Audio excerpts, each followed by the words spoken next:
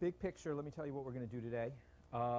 First, we're going to discuss a few investment ideas that were originally posted on the Value Investors Club, and you'll use those as examples for what you would hope to do on your project. You know, what actually can you write up in a page, what kind of investment thesis, and then it won't have the backup, but they're all from the Value Investors Club.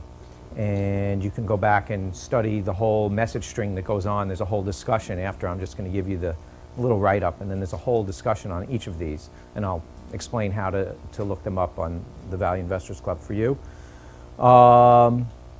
Anyone who's watching on video also can look all this stuff up on the Value Investors Club, even though we're going to have handouts today, and I'll explain how to find them.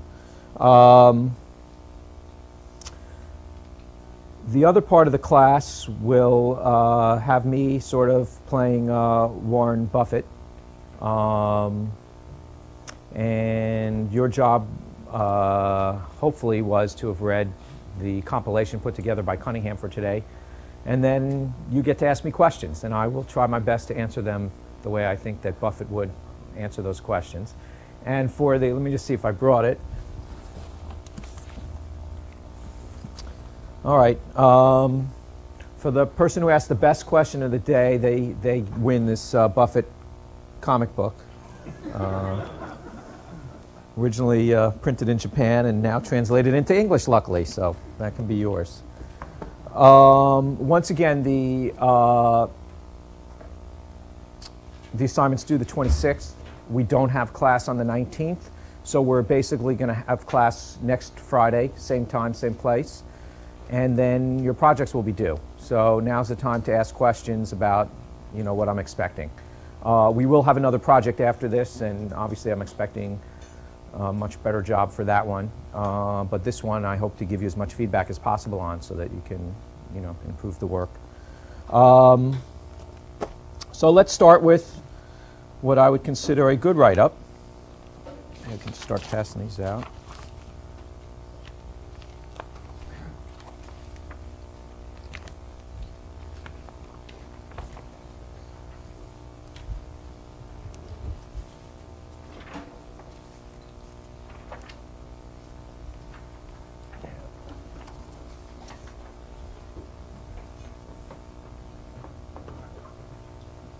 As soon as you get it, you can just read it. It's only a page and a quarter.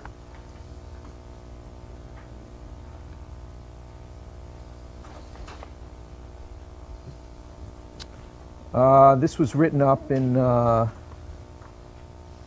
just to give you some context, June of '01.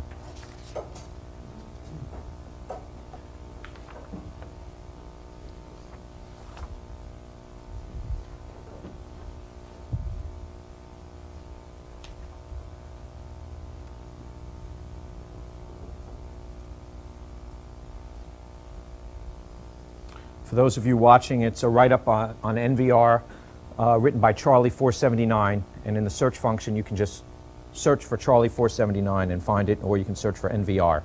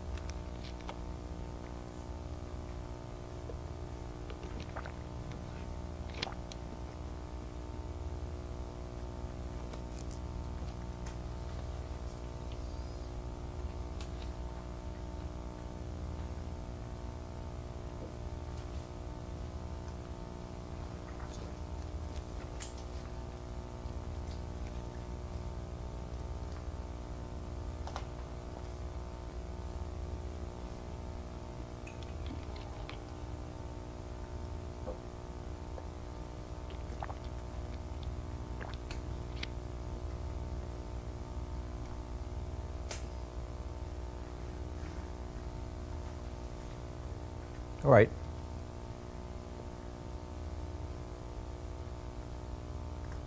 Maybe another 30 seconds. All right, you got there?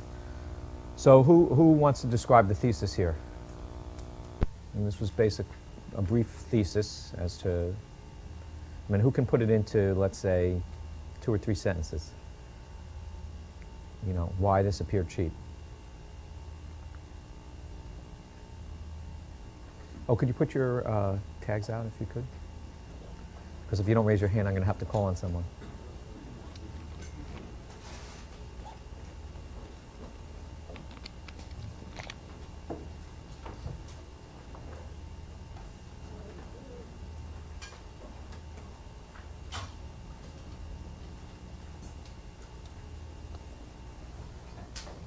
Sorry? Sam, sorry. Go ahead. I think the idea here is never really to take ownership of something unless you're going to do something with it. And then when you decide to do something with it, make sure that it's sold so that you don't end up stuck with it. Okay, so they're pre-selling. They're not building until they pre-sell, right? Anything else they're doing here? Buying back their stock. They're buying back stock, so you sort of know what they're doing with their cash, right? Anything else? You know, what is a typical home builder? What's the preconception of a typical home builder?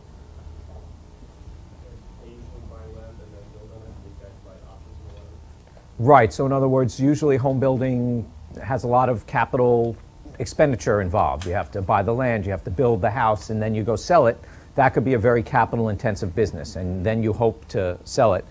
And the thesis here is that that's not what these guys are doing. Number one, they're taking the land costs down by only buying options on land.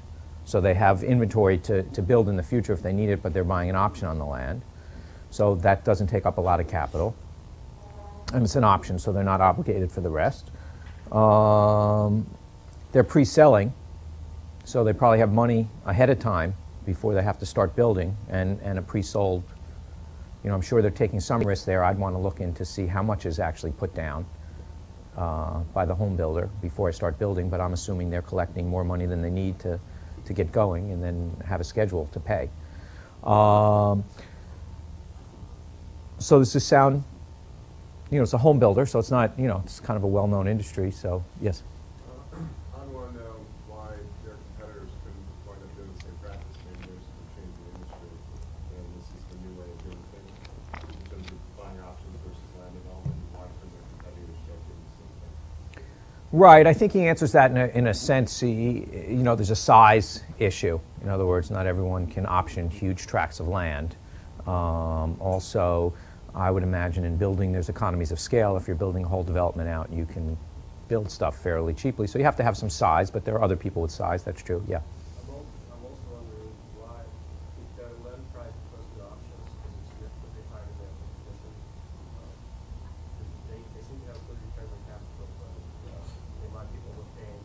By using the options, they might be overpaying compared to just holding the land. Right, but I guess they're getting large returns on capital, so I guess so far they haven't been overpaying. I guess there's some benefit. Yeah, Chase. I want to see how they actually did in the last downturn, because the big part of the thesis is that they're resilient to the downturn. So if they've been around long enough, Right, and my only guess here is that they've changed their business model. In other words, traditionally it was they were buying the land, they were building the house and then trying to sell it, and I think it developed over a period of time. So I would say when this was written in 2001, the last downturn had probably been in the early 90s. And I would want to see if they were using the same business model at that time, and also you'd want to see how much their sales might drop off. Yes, David. This company over the summer, and they went bankrupt in '91, and because of that, the CEO decided to never own land outright, and that's when they switched to the option. All right, so that's interesting. But one thing you could look by going backwards is by going backwards, you could see how much sales could possibly drop off. On the other hand, they're doing business differently because they're pre-selling. So obviously, they might collect just the deposit on some of these things, and maybe some of these sales might fall through completely, yes. I want to know more about the options contracts and for the people who own the land on the other side of this contract. I mean, are they not getting as good a piece of land because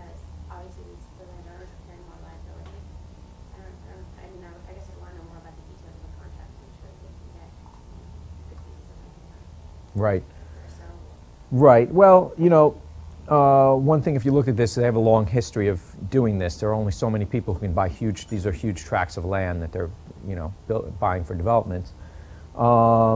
So, you know, these are all good questions, but on the other hand, you have a company that, the thesis here, if I had to say it in two or three sentences, is something, the fact that this is trading at 8 times earnings, 7 times forward earnings.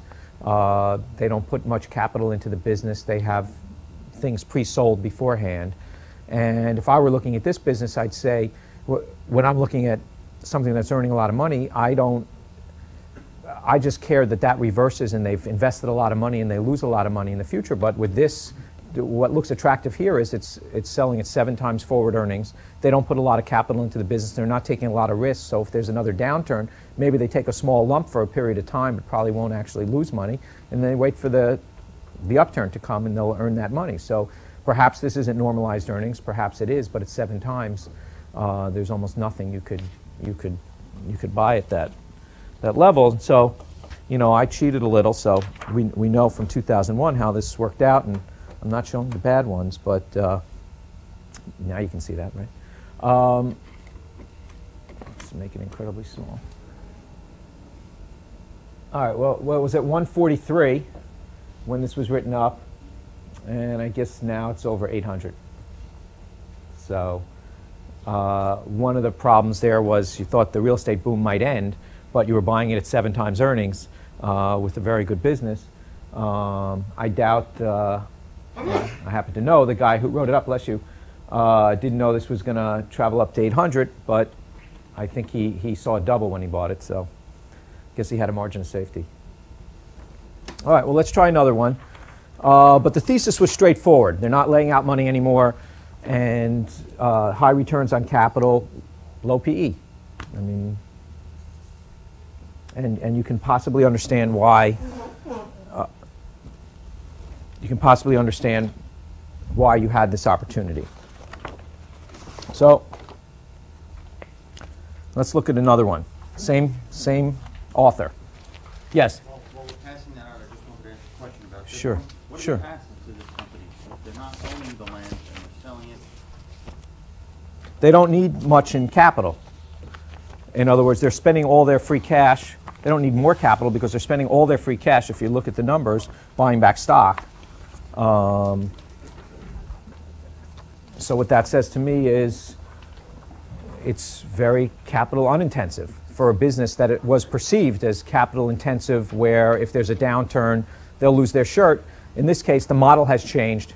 We had that history where it went bankrupt in '91, so maybe people were scared, oh, a downturn's coming. But when you looked at the facts on the ground, it was completely different than what the general perception of the industry was. And so there was no money necessary to do the business other than the know-how and the enough capital to actually option the land and then, you know, lay out the money to buy it when you needed it. well, so then I guess my question is, if sales dry up or for whatever reason they're not turning anything, where's the value in the stock then? There's no assets and they're not generating revenue. Well, that's a good question. The question is, if you earn $10 a year for 9 years and in 1 year you break even, what's your normalized earnings? It's pretty close to $9. And that's the way I'd look at this one. So maybe I wouldn't use 10, but I might use 9. You know, my guess is earnings wouldn't even go to 0 here. I mean, it may slow down. They may, you know, have 2 years of $4 earnings and then it goes back up. So that's the way I would look at it.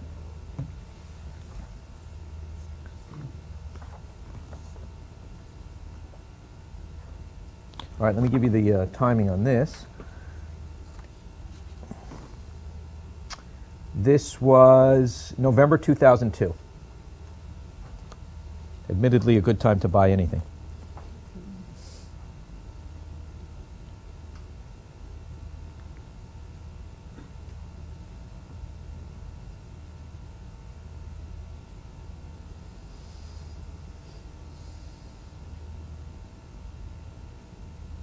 For those watching on video, this is NII Holdings. The symbol is NIHD, also written by Charlie 479, so you can look that up on the Value Investors Club.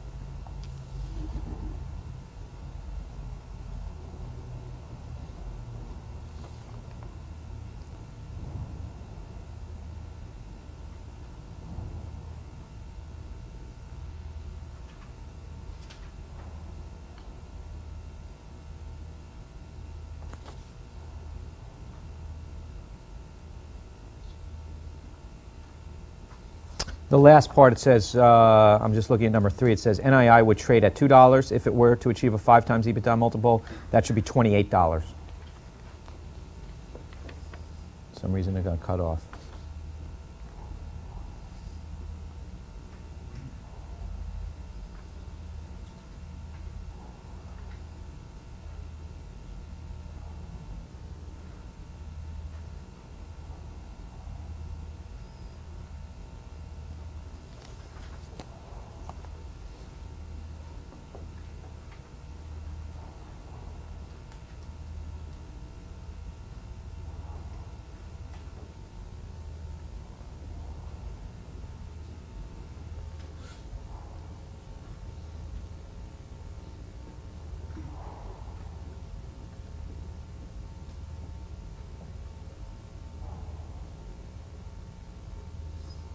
Okay.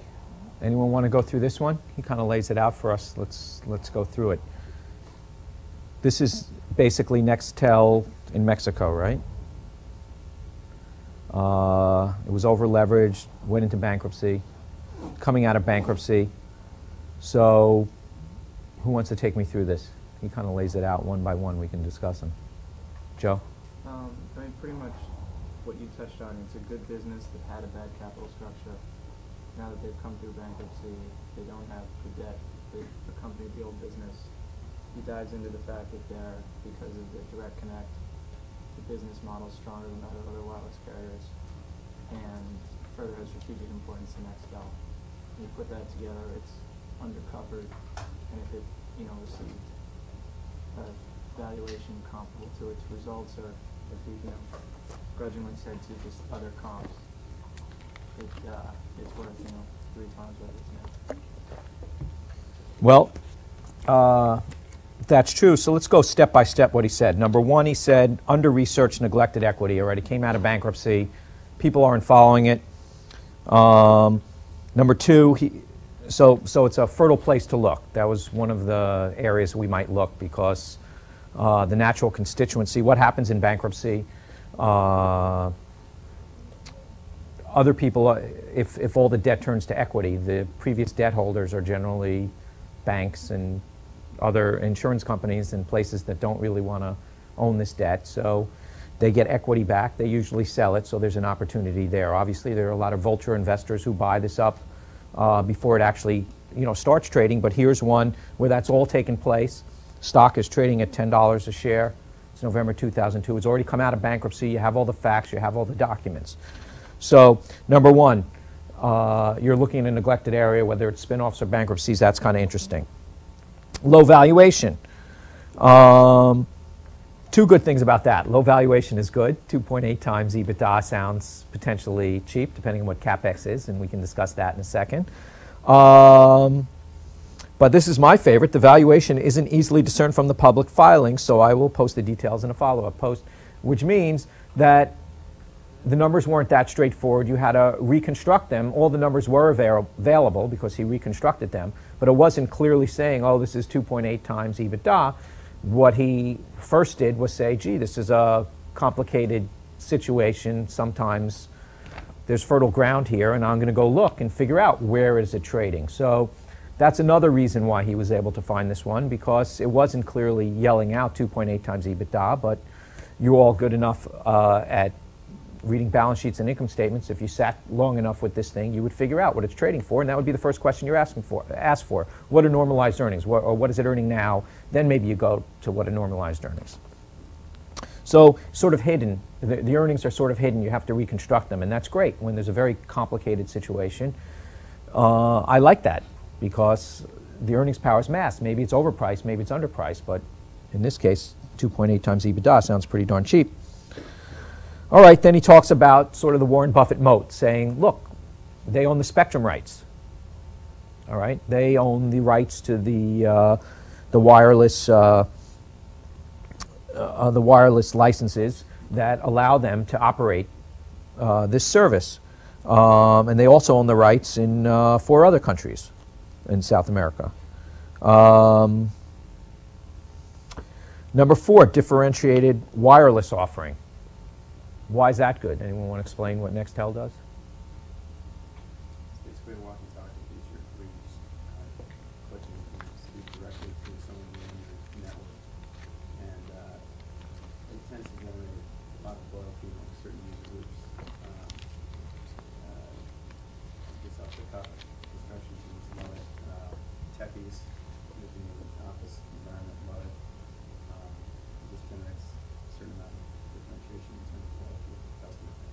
Right, and I'm just guessing that if the phone services aren't as great or as established in Mexico and some parts of South America, that having that feature might be pretty good to have. So in any case, they have a differentiated offering, and he points that out. So that's a positive. So the capital structure is fixed. Most of the debt was converted into bonds, or a lot of the debt was converted into, a lot of the bonds, $2.4 billion in bonds, were converted into equity. So you know exactly, what their debt requirements are going to be, and most of the debt was converted into equity. Is that $2.4 billion book value?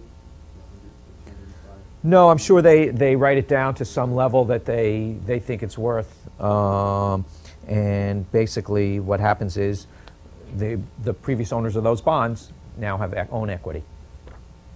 That $2.4 billion in bonds now own equity. And then you can figure out the EV from how much current debt there is, and what he's saying is that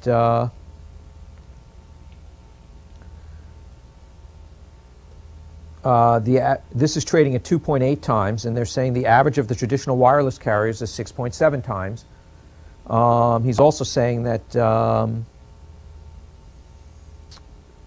these guys may have a better, more differentiated service than some of these other guys. You could argue that one way or the other, but it's probably not worse.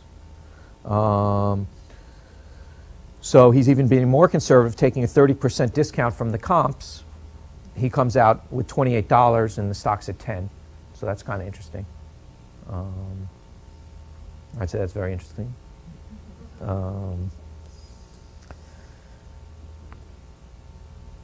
Now, when you do your comparable analysis, I'm sure there are reasons he used EBITDA. I don't really want to see EBITDA unless there's really no CapEx. I just want to reiterate that. But for comparable analysis, if there's a comparable amount of CapEx and there's or a comparable amount of maintenance CapEx, it's one of the metrics you can use, but you have to give me a good reason why if you use it. All right, then now he's saying, I'm not even including in this valuation, because it's not earning money right now, the rights to these Brazil, Mexico, Peru, and Argentina. And it owns wireless assets in Chile and Philippines. So that's just stuff that falls off the back of the truck, extra value that's probably difficult to value, but there is some value there. And I bet you if you spend a little time, you'd probably come up with a minimum valuation for those rights. And he's just ignoring that. And then number 8, he says, proven strategic importance to Nextel. Okay, in other words, Nextel has been financing these guys because if you have Nextel in the US and you go to Mexico or you go to South America, it doesn't work. All right, they're saying there's value to Nextel to keep it in there, and Nextel's actually plowed in a lot of money to keep these guys afloat when they were in bankruptcy. So that's a very good sign that this isn't going to be allowed to fade away.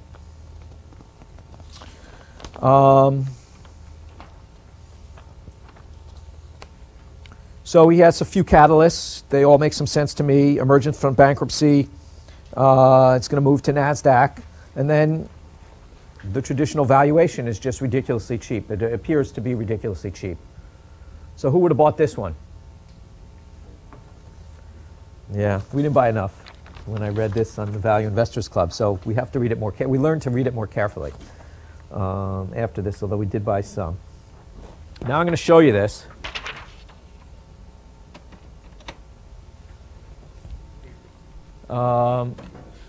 Now it says, for you guys watching on video, it says it went to 80, but here's the thing. One thing this chart doesn't say is that this actually split 3-for-1 in between. So the stock.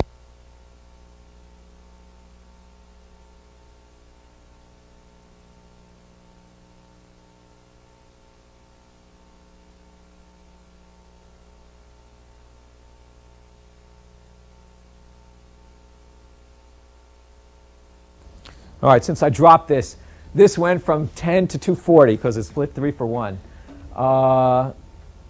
which is pretty amazing. I happen to know the author, sold it around 60, but that's still 6 for 1. That's still pretty good. So, all those who raised their hand were correct.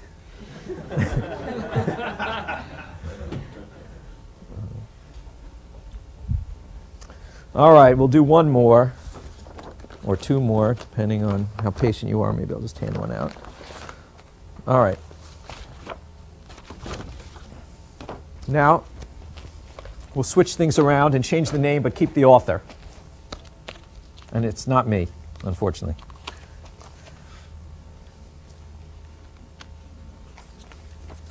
This is still Charlie 479.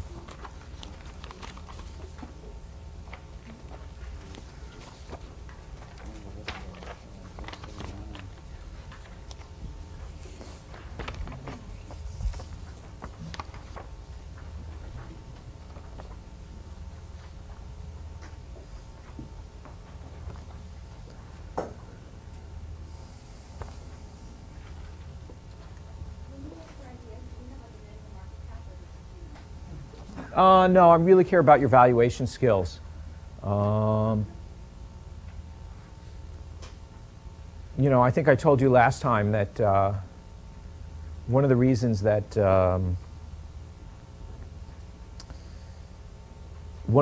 why it's good to learn all different market caps and special situations. And, you know, I showed you that book last week. I didn't bring it in again, but, you know, it was written in 1959, I think, on special situation investing. And I thought the great thing about that was this stuff has been out there for years and years. And what generally happens is that people who get good at this stuff move on to larger capitalization things because they get wealthy. And so they can't look at some little things. So what that does is allows new people to keep looking at the smaller situation. And so there's always a natural evolution of people who get good at this moving up in market cap, and there's always the smaller market caps that aren't worth their time anymore. They're available for you guys to make your fortune. So, you know, they move out of your way.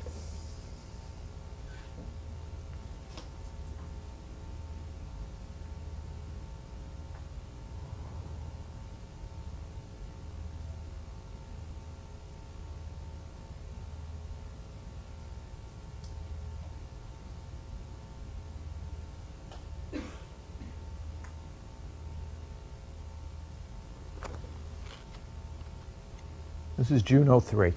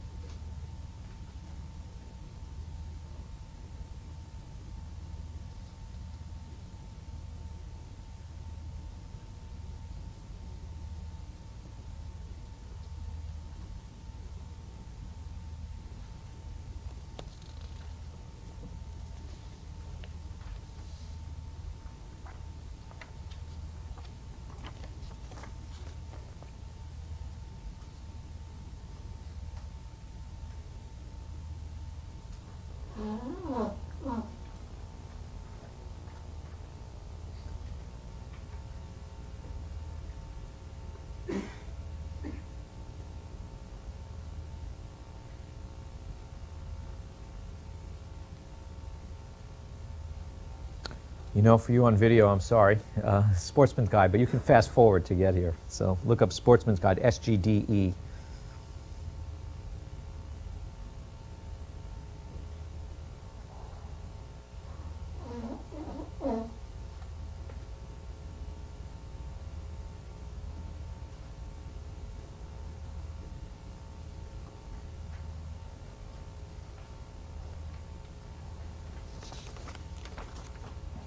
Okay, anyone want to outline the thesis here?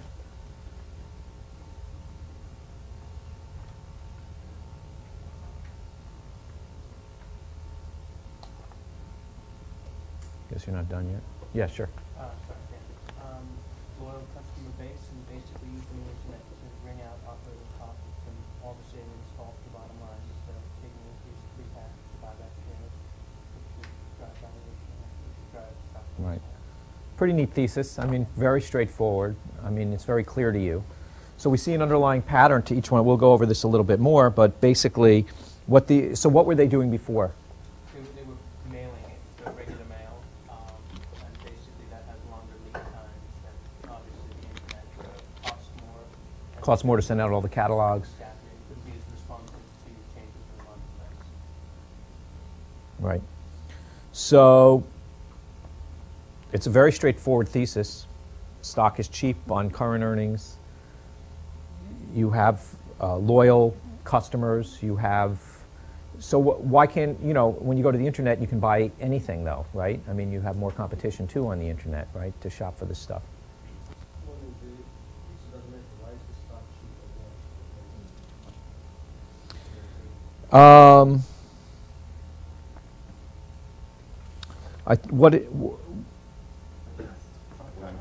Less than 5 times free cash flow. Right, he put it down here where he said operating cash flow, right, minus capital spending. He said it's 4.85 times that. Oh, why is it cheap here? Well, it was June 2003. I think since that time, stocks have run about 80%, so probably a lot of other cheap stuff out there is the only thing I can suggest as to why this wasn't cheap. And I remember looking at this, and I immediately liked it, but it wasn't. It didn't stand out incredibly from some other opportunities also. So we did buy this one, but it wasn't clear that this was super cheap. I think another reason why is this is a small cap. This is a relatively small cap. There's not a lot of stock out there. This whole company had 180 million in sales. So not a big company, I guess, would be my other explanation for why. But the thesis is very clear here, right? I mean, they're migrating to the internet, cheaper cost structure. That's not usual. But we didn't answer the question is why wouldn't the internet then provide more competition for their cheap goods? I mean, it's easy to find. I think one of the keys that he mentions here is that they're buying this stuff at such a low cost that they're offering to sell it for is cheaper than any other the competition can match. Right, it's a closeout business. So, you know, not fear I'd have at a low enough price, I'd buy anything, and it looks like there's good growth prospects, and I agree with that. They're sourcing closeouts. Anyone see a problem with that as far as growth? Allison? Well, I mean, it's internet-based. I mean, if it's a catalog business, you have fewer competitors because if you're buying closeouts and you're going to sell on the internet, you can buy like anything you want and put it up there. You're going to do it by catalog. You have to find so much of like this sports good stuff to make it profitable. So I just think, I don't know, why can't we get this stuff on eBay? Why can't we get?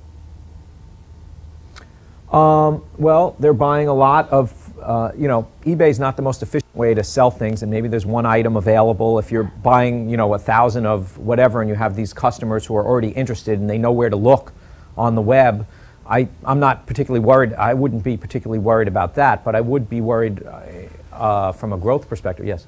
I think there's a risk, as you said, if they grow, they may have less product that can actually sell through sourcing, but the positive would be the internet model allows them to better time those now? So they can send an email out like within the same couple days if they actually buy the product, lower their inventory holding costs as opposed to waiting to actually print and then mail the catalog. So I would think that would get better for them over time. Right. Now, in this particular case, because we're very small, that's one of the benefits. You know, it's 180 million in sales. You probably could grow a lot, and you have a database and people who are interested in the products you show, and you have a nice niche. And so I'm not worried about that. But who's heard of Sims? You ever heard of Sims, the retail store, or Loman's? Well, those are places that started out as closeout.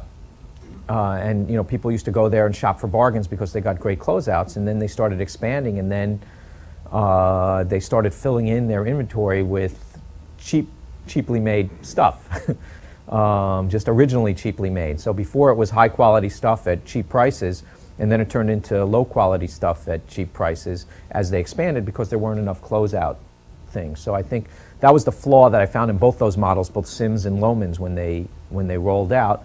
And so that would be something I'd be wary of here, because their model makes sense if you're really good at sourcing closeouts. And I don't know how fast that might grow. I think at 180 million, they're probably pretty small, and maybe you don't have to worry about it for a number of years. Yes? Yeah, two things I was concerned about is the buyer's club initiative. So that 10 million they get from this roughly built to free cash flow. I'm sorry? The buyer's club initiative, you could say they actually break even on the business, they actually make their money on the buyer's club, and that's going to go away because now there's going to be less of a value prop since you move to the internet. And secondly, if you have price conscious buyers, like they're just going to shop around once they get to the internet. I guess it says that they're very sensitive to price. So I don't know how to. Well, I think the Buyers Club is really just for a small portion of their group, and they do get special offers as opposed to the wide offer. So you would still might want to pay for those special offerings. I mean, these are really sportsmen, I suppose, cheap sportsmen, I guess. And so there's a certain group of those. So wouldn't worry quite as much about that. Yeah. I was just curious as to know why it seems like they're cannibalizing themselves by having this bargainoutfitters.com site. Anything that they can't sell originally, it's going to roll into that site. So if people know about that, why would they buy it originally from the first site? Because it's the stuff they couldn't sell. So I guess bottom line is most of the stuff probably sells, and so you get the less desirable stuff on Bargain Outfitters. You may never see the more desirable stuff if you don't buy it from the original. I'm guessing. Isn't that the same kind of concept that happens today at retail? People walk in, beginning of the season, first day is at $100. 3 weeks later, 4 weeks later, 30 down 50%. Well, based on your theory, then I guess that should have come home to roost long ago, and there would be no one shopping at first, and apparently there are. So maybe people don't like buying shorts in December, or Absolutely, for most retailers, it's a huge boon to have that, because it helps them liquidate inventory that they just wouldn't be able to liquidate otherwise. So you get, apparel makers that have online sites where they can liquidate their apparel and turn them into cash. And I can think of a shoe company that has all the stores so it can control how it's down, as opposed to having them just marked in the bargain bin at a normal supermarket. So I think it's actually an effective way to give you another outlet for distribution. Good answer. Any other questions on this? Well, we know which way it went, right? Otherwise I wouldn't have picked it. So this one is now at 27 a couple of years later, up from 10. The only thing about that, or it's 26, the only thing about this also is that it's split 3 for 2. So I guess it's closer to 40. So, I guess they continue to do well on the internet. So so this guy, same guy, right, wrote up all 3 things. So he's probably pretty good. Now he did write up a total of 5 things, I think, that we have on the board. They all did well. I'll hand you another one. We don't have to read it in class. You can read it at home. More recent one that he wrote up in July. Just because the thought process is so clear. He lays out point by point by point. It's very clear what the thesis is. Whether you agree with it or not, or whether there's issues, he's writing up the basic thesis that he's investigated and feels comfortable with the questions you're asking, and he's only trying to lay out the basic thesis. And so as you understood the real estate one, right? He said they're buying options now, they're not laying out money, they're pre-selling stuff. It's a different perception than people have of that business, right? The next one is coming out of bankruptcy,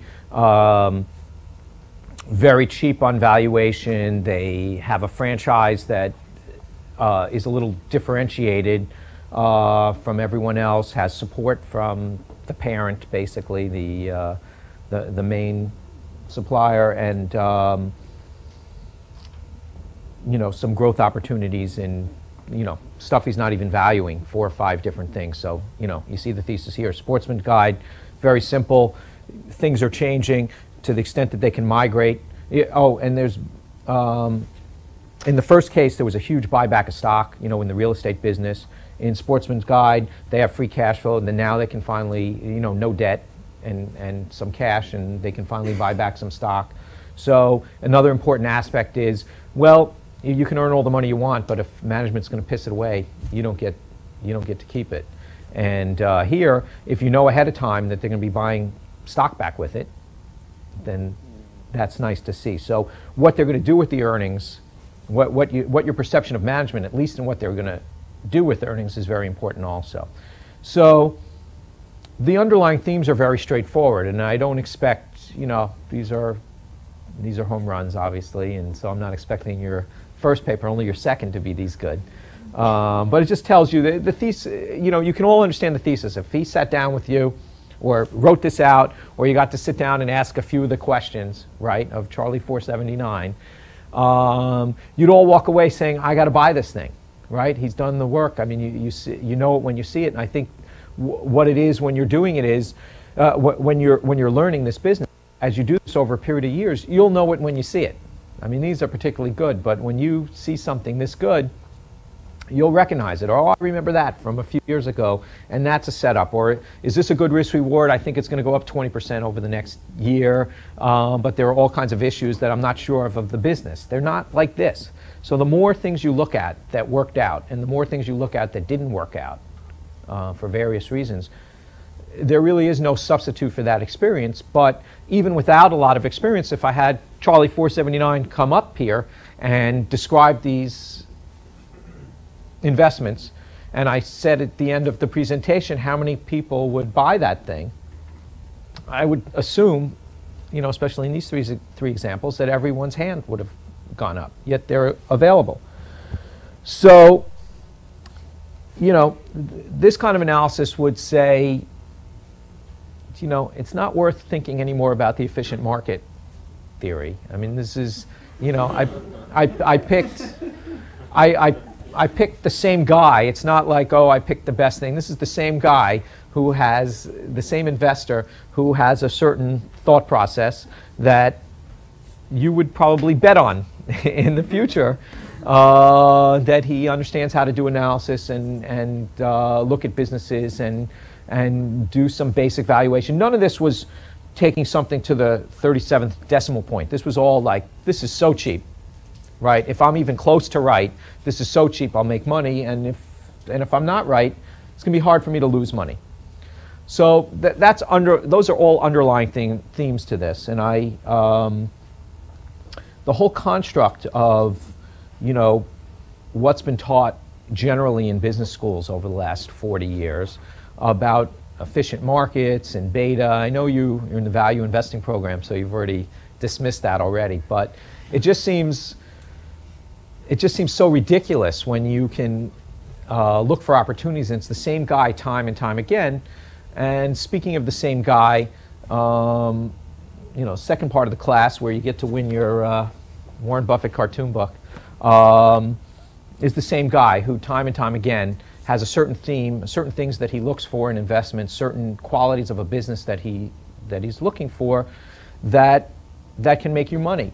And the funny thing is, we're going to talk about Buffett, and I'm sure you're all sick of, you all feel, pretty knowledgeable about Buffett, but I can tell you this, as many times as I read it, I keep saying, oh yeah, I have to remember that every time I read it. So the more that you pound, and I've been doing this for you know, unfortunately a long time, or fortunately, whatever.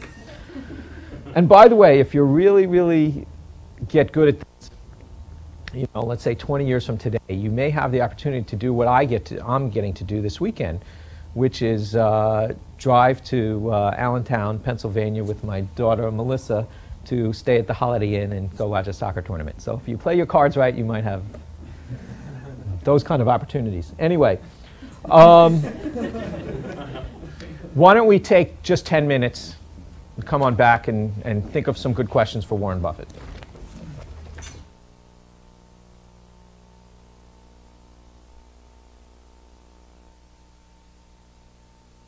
Okay. We had a couple good questions during the break, so whoever was asking, you want to help me out? Sure. The question was about management. They didn't really talk about, you know, what the managers were like. What was their track record over time? You know, Right, the managers of the companies. How much stock they own in the company. Well, I think that's an important point. I think, you know, for instance, in NVR, management owned a huge stake in the company, and there was probably no need in the short area to talk about management, because from their actions you could tell that they were very shareholder oriented. They had bought in half the stock over the previous 5 years. They had moved to a model that was a high return on capital model with low risk. They'd been doing all the right things that hopefully you would like to do. So one way you can check out management is to see what they've actually done, and that's usually the best way. Actually, I have you know, it's very valuable to meet with management also. It's just not one of the things that I'm particularly good at. I started doing this a long time ago, and I used to meet with managements, and I always used to come away saying, that guy seems smart, that guy seems smart, that guy seems smart, and so I wasn't very good at picking, you know, who really was going to be doing a good job, but I was very good at picking based on what their track record was, what the numbers looked like, what they were doing, how they were acting, how they were incented with, you know, how did their option situation or their amount of stock they owned compared with how much money they were getting paid each year. And that's probably the most important thing that I look at. You know, what they're doing, of course, because you can still be incented the right way and be not that bright, okay? But if I think you're pretty bright and doing the right things and you're incented the right way, that's the types of things I was looking for. In NVR, it was sort of a non-issue. They were, you know, had a huge stake. I think Sportsman Guide insiders had a decent-sized stake, and NIHD, the Nextel, was coming out of bankruptcy. So it was easy to see how they were incented, but there it was just super cheap. So it wasn't quite as important because it was really a special situation. But it would be important to look at how management was incented anyway, but in that particular case it wasn't particularly relevant. It was a good question. The other question is, what is Charlie 479 doing now?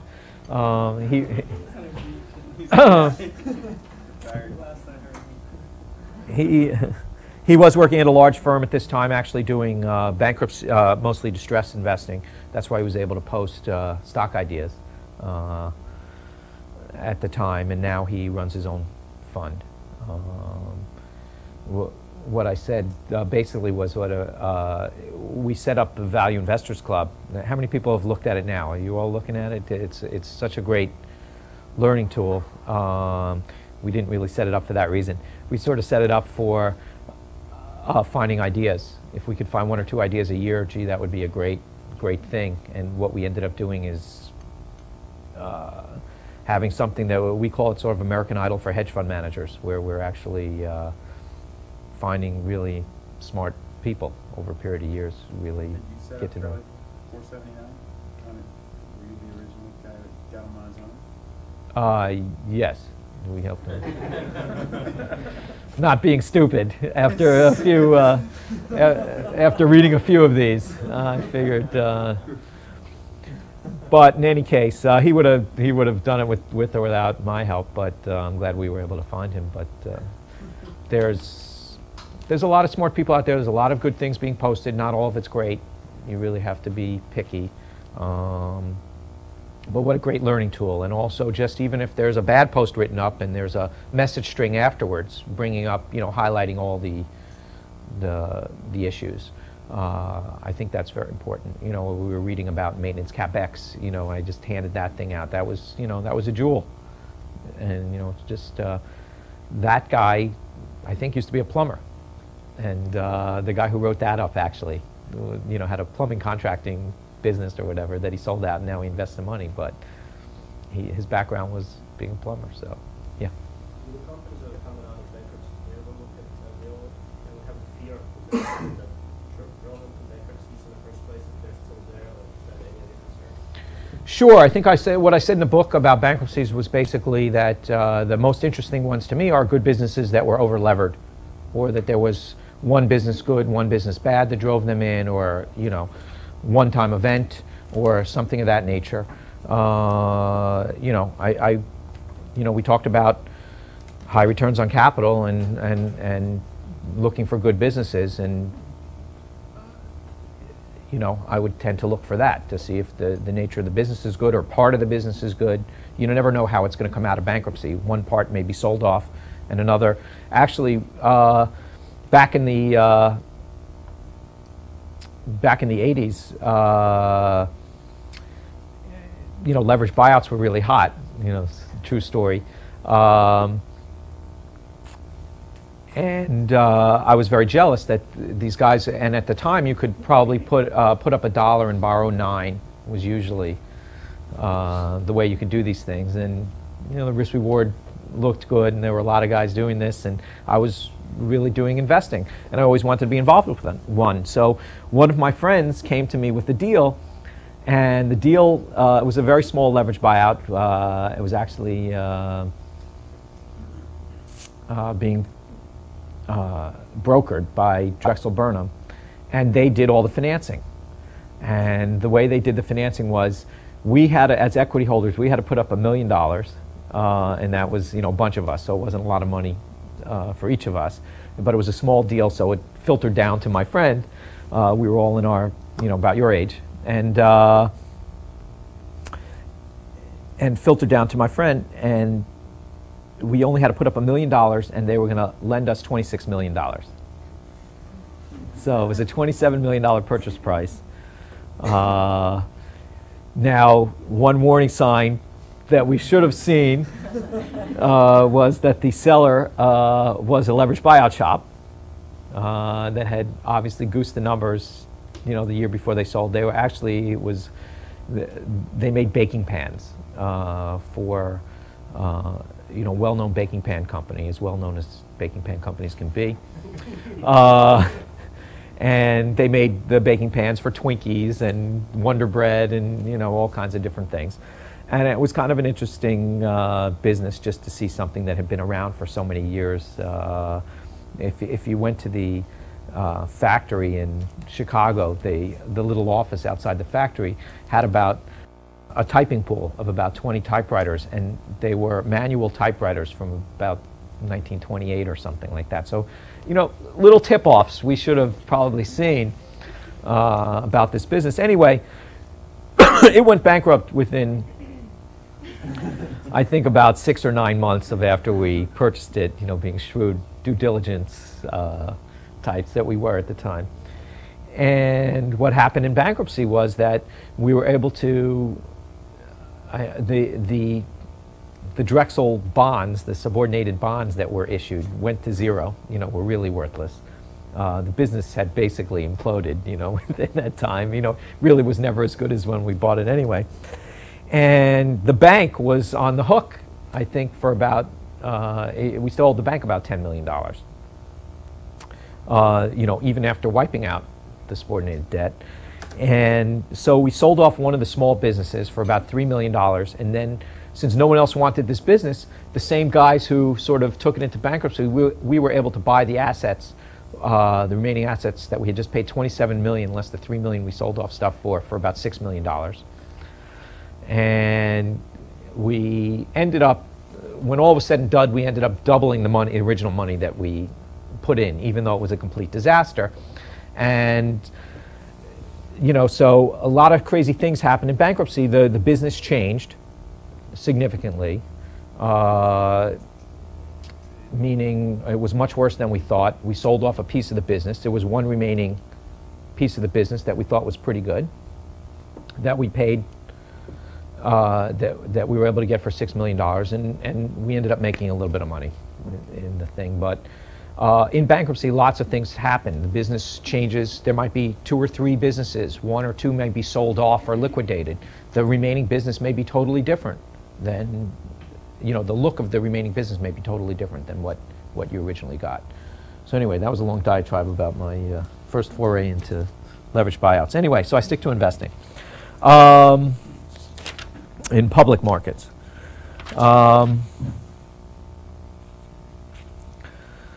So I'm going to play, you know, along the lines of Charlie 479, where he is has some talent, let's say, and despite the markets being efficient, he's able to make money. So we have another investor, Warren Buffett, who also has been able to do that, and he has a few things to teach us. And once again, you know, I want at least a question from everyone, and then I'll let you know who wins the cartoon book. So I'm open for questions. I have a bunch of topics I want to cover, and if we don't, I'll go over them. But you know, as you read through Buffett's work again, do you have any particular questions? If he were here today, what would you ask? And I'll try to answer them best I can. Alex, got any thoughts? I mean, one of the questions that I would ask is because, but you know, the size of the pool of money that you have to invest is bigger and bigger. And I mean, clearly in the past few years, you've had more and more moving towards businesses that are still very good businesses, but the discount is not as big. Where do you see that going forward? I mean, like, where do you see that continuing, and what do you think the biggest danger is that you way of investing? Well, I think that's a good question, and I think Buffett's answered it a number of different ways. I think, I don't know, in the copy I had on page 233, famous line he has is, "A fat wallet is the enemy of superior investment returns." And I think that's true. I don't think any of you in the room have to worry about that quite yet. You know, and Buffett has said, you know, if you're expecting me to earn 15% a year going forward, you know, that's perhaps unrealistic, even though he's been able to do quite well. It does get harder, and it gets harder. You know, there's a big difference. I think what Buffett has said was that if you gave him $1 million, he could earn 50% a year still. You know, by looking at, you know, being able to look at a whole slew of different situations. He can look at 10,000 situations instead of just 1,000 at most of the size companies that now he has to buy to make a dent in his portfolio. So we should all have such problems, but I do think there's a difference between running 5 million, 50 million, 500 million, 5 billion, 50 billion. I think the difficulty ratchets up. I think unbelievably now, I think most of the bargains that we are seeing are in the large caps. So you could actually, and this is probably unique to when I've been investing, for however long I've been investing, is that I think the biggest bargains are in the large cap stocks. Not saying I own any of these, but the sort of the Walmarts, the American Expresses, you know, there's numerous large McDonald's. It is just a large amount of large companies that you know, have opportunities that are relatively cheap. And I would say the difference between when we were looking at some of these things, the end of 2002 and 2003, the small caps have run over 100% since that time. The large caps have been going down for 5 years. And so now, even though they were overpriced, it doesn't really mean much if they were way overpriced then, but right now, there are better bargains. I would say lower rates of return than what you would traditionally expect from small cap bargains, but higher quality businesses that you're able to buy at, you know, relatively cheap prices. So I wouldn't expect, you know, huge returns, but I expect very good returns given the risks that are being taken. Steve? Buffett talks about just doing the best thing for the shareholders to receive the full book.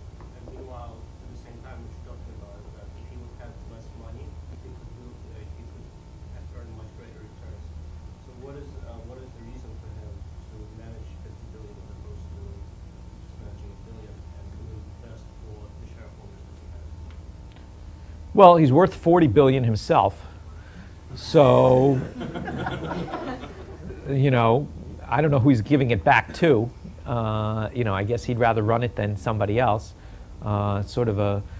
It's a partnership that he has with his shareholders, and he's running their money along with his. And so I don't think he, you know, he does have a benefit in size right now. For instance, he doesn't really look for stocks all that much, although if he finds a large cap stock that's cheap, he'll still buy it, but he's really looking to swallow whole companies now, which is at the stage he's at, given the amount of money that he has to run. And so I don't think that's a realistic opportunity for him, given the fact that he's owned so much of the company. He did say he's going to consider returning cash to shareholders if he can't find something in the relatively near future, which is, I think, the first time he said that. Right. Well, right. It really depends. You know, a lot of his money is run through insurance companies. And so if he can have, if he can create, in other words,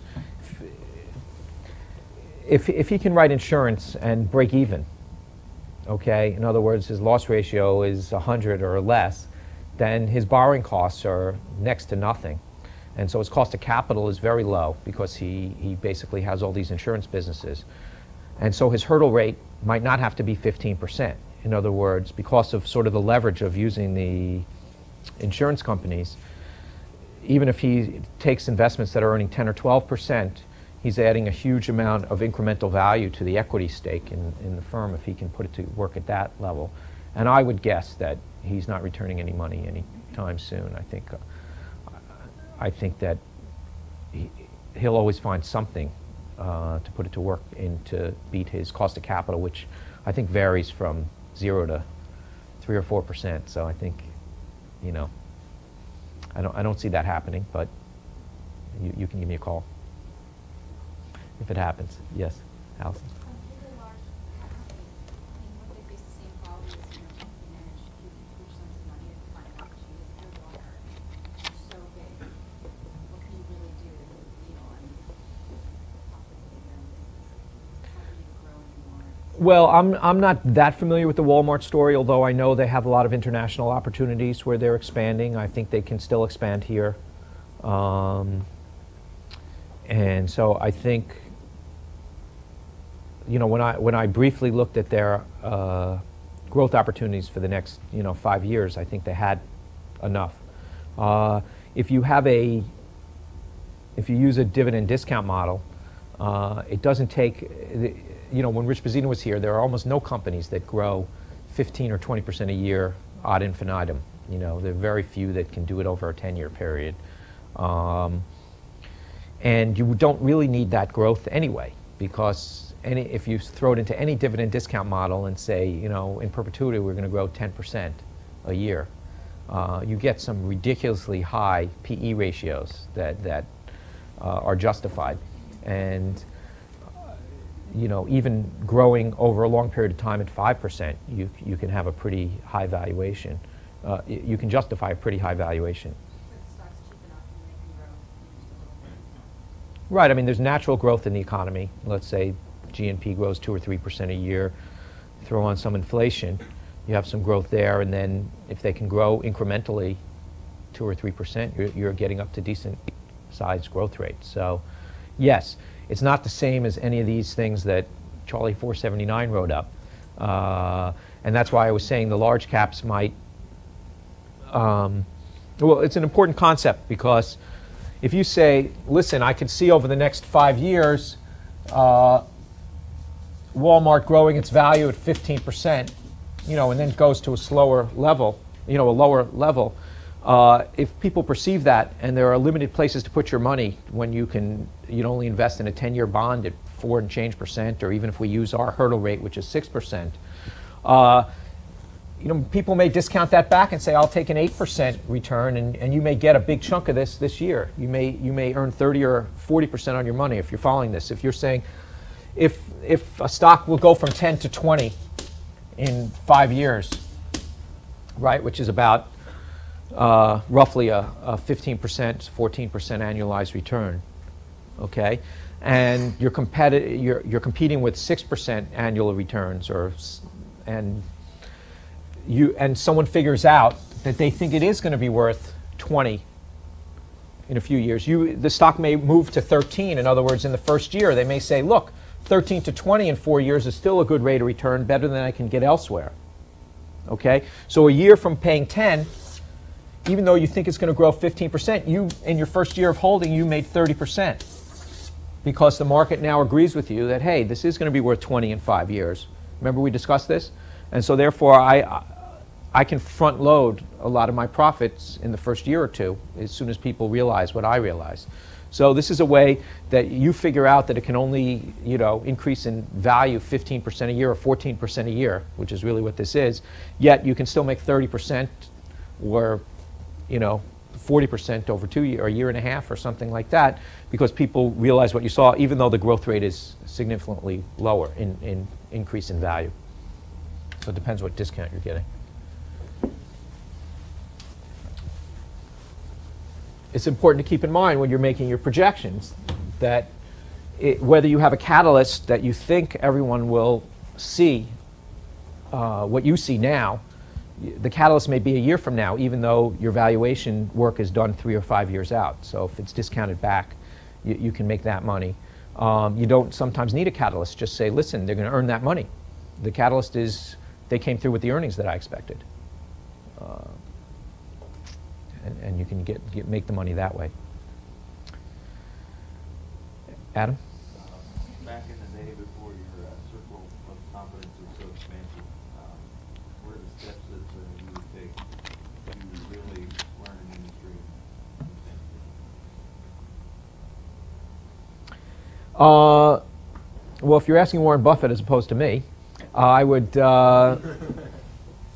Warren Buffett does have very significant circles of competence in financial stocks, in all kinds of businesses that he can really understand over time. And I think the way you get that is really by researching them, picking businesses that are simple that you can understand. He's kept away from technology specifically because he doesn't understand where it's going. He doesn't understand what's it going to look like in 5 years. Intuitively, he doesn't get that. Now, if you listen to Bill Miller, has anyone heard him speak around here? So it's a great opportunity to hear Bill Miller. Bill Miller said is sort of, I'm going to look at technology because of what Buffett has said. Most value investors don't even look at technology stocks. So I'm going to apply value discipline to technology, try to understand as much as I can. And, there's a great opportunity there. So it's not Buffett saying value investors don't buy technology. It's that's just not where he feels comfortable projecting the future. And Bill Miller takes the other approach, saying, look, most value investors won't even look in these areas, and I'm going to try to buy cheap technology stocks. The only way I personally, Joel, would look at technology stocks in general is when we have cash situations where you're buying the technology almost for free, and there's not a big burn rate and things of that nature. If there's a technology I think I can understand over long periods of time, perhaps, but I haven't found that one yet. So, yeah, Joe. So is the real issue with circle of competence not the complexity of the business, but the complexity of trying to figure out where that business will be in X number of years? Well, if you understand the business, you can understand that you can't understand where it's going in 5 years. There's so many different things, right? You can understand that there's no one who knows, right? So that's one thing. And if there's no one who knows, you have no business investing in it. So just understanding the business is only one component. You can understand the business, and one of the practicalities of the business would be, no one really can predict. It's sort of over a short period of time.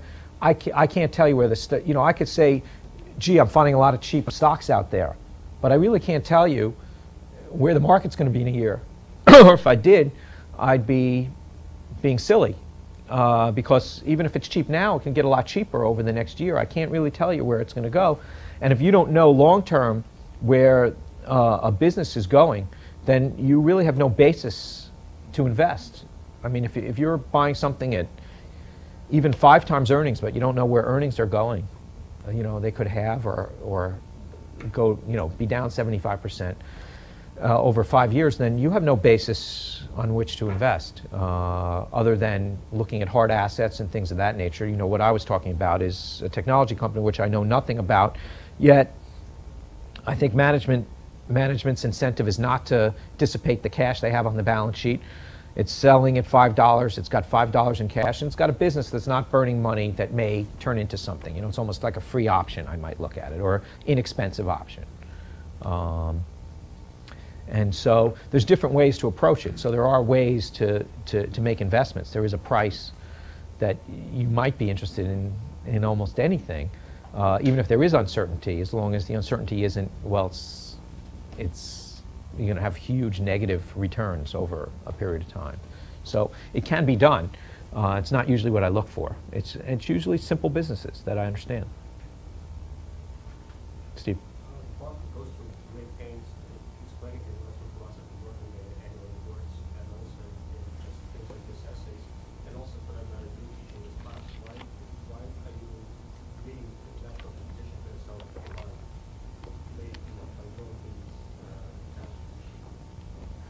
Wow. What's the benefit?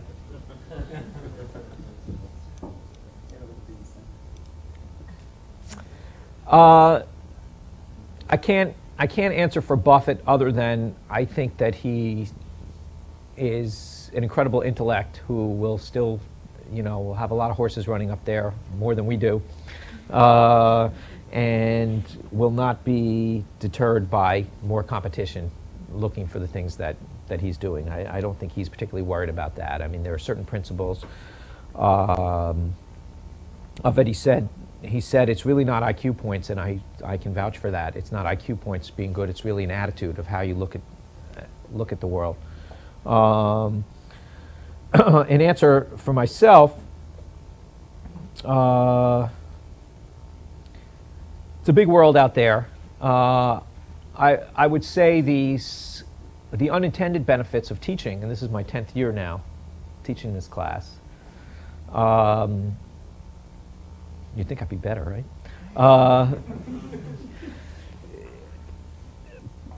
I would say that trying to explain what you're doing is very, very helpful to me, and trying to explain it clearly has really helped my own investment skills, trying to explain it to someone else, trying to put it into words that someone else, what am I actually doing here? Why was that investment interesting?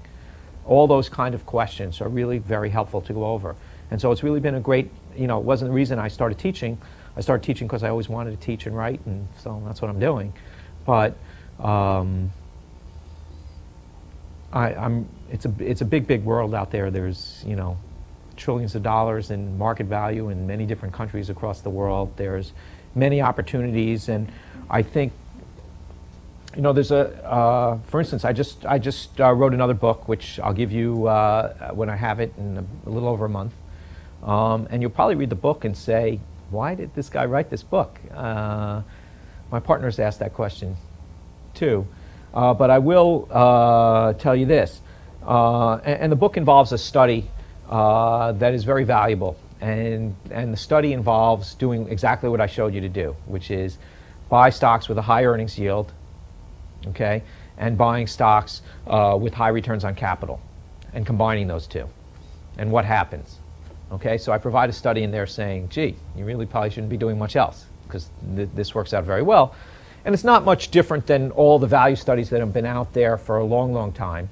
You know, there have been low PE studies, low price book studies, and things like that nature. And if you look at low PE studies, what you'll see is over the period that I test in the book is, you know, let's say the market during that period was up about 10%. If you just pick the best 10% of stocks, in other words, the cheapest 10% of stocks based on PE ratio, you would have made 15% a year over the last 17 years. If you pick the worst 10%, you would have made 7%. And then if you go through the deciles, it's a straight line. You know, 1 beats 2, 2 beats 3, 3 beats 4, you know, and that's a pretty big spread between best to worst. And there's a lot of reasons why people don't do that. I mean, that's just simple. That's just PE. That's not trying, right? That's really just not making much of an effort. Yet you're destroying pretty much almost every manager. The guy who walked in here and said, you know, he's beaten the market by 5% a year for the last 17 years, he'd be a famous guy that you heard of if he was running a fund. And he'd be coming in here saying, I'm great and this and that. And I'm telling you, I've been reading low PE studies since the late 70s,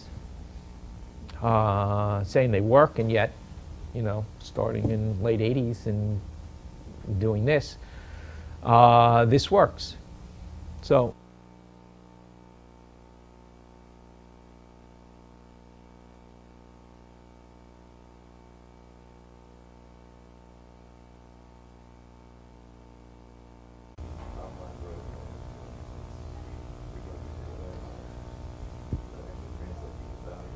all right, well, that's a sort of an observation maybe after the fact, but there have been all these tests. Why don't people, why are they obsessed with growth if these are the facts? And, you know, you could have had, before I started the 17-year study, you go back the previous 20 years and have done the same study, or 20 years before that, or in any country, any stock market in the whole world, okay, and you did this study, you get the same results. And it's been out there forever.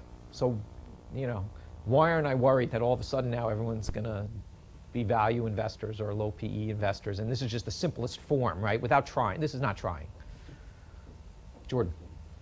Well, it's emotions. I think if you look at buying a really cheap businesses, usually there are reasons for it. A lot of times there's crappy situations, and I think it's just, I don't know if I'll say but I think a lot of it's we. You just feel better sometimes buying great businesses when they're a little bit more expensive. You don't have the discipline to just have the conviction to say, I'm going to buy all these businesses where there's, oh my God, there's the industry's falling apart, or the management sucks, or all this stuff, and it's hard to just swallow it and just hit the buy button, I guess, all the time on those really cheap stocks. Right. Well, true. Well, I have a couple of responses to that. One, that's true. I mean, when Rich Bazzino was here, he said the first thing his clients ask him when he goes through his stockholding list is, don't you guys read the paper? That's the first thing, because everything, you know, there's something wrong with everything he owns, right? Apparently, I mean, but he was in here with Lear and he said, look, he just says, is it a permanent or short-term problem, right? That's how he analyzes it. And with Lear, he explained very specifically why, after doing the research, he decided. So Rich takes this one step further. He actually tries. He says, well, I'll start with the low PE list, more or less. But now I'm going to actually do some research and pick out of the low PE list, you know, which ones I actually think are short-term problems, and that's why. So that's one reason. Yes, it's hard to do. However, it doesn't answer the question why this works in order, right? Because it's, you know, every single stock can't be, right? There's 10 deciles, right? I'm pretty sure. So. So, you know, decile 1 did 15%, 2 did a little less, 3 did a little less, blah, blah, blah, blah, blah. So it sort of works that way. They're not all terrible stocks, and, you know, you can buy decile 2 and maybe not throw up every time you walk out the house that you own these terrible things. So not a full, who hasn't, okay. That's like Sears. You don't know, you don't care, as long as it keeps happening every year. I guess, but before I, let's say, write a book or start teaching this stuff, I want to know. And so you're right in this sense that I'm not worried that everyone's going to adopt this low PE strategy and it'll ruin it for everyone. Because it's been going on for so long, it's been known for so long, it's been tested, you know, 30, 40 years, every country, everywhere. And this, like I said, this is not trying. Yes?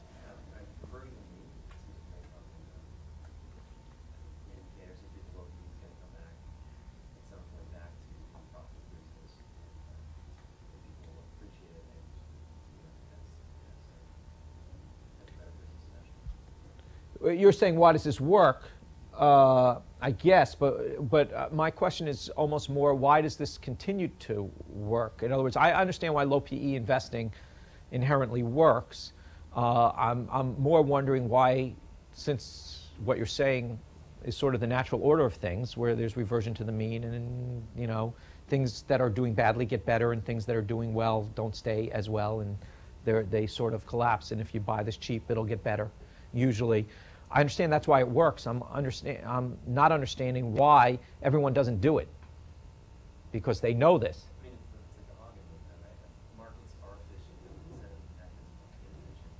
Because the big institutions can't mostly pursue that. Well, I think that's right. I think that's part of that. What Haugen wrote was, if you're a big institution,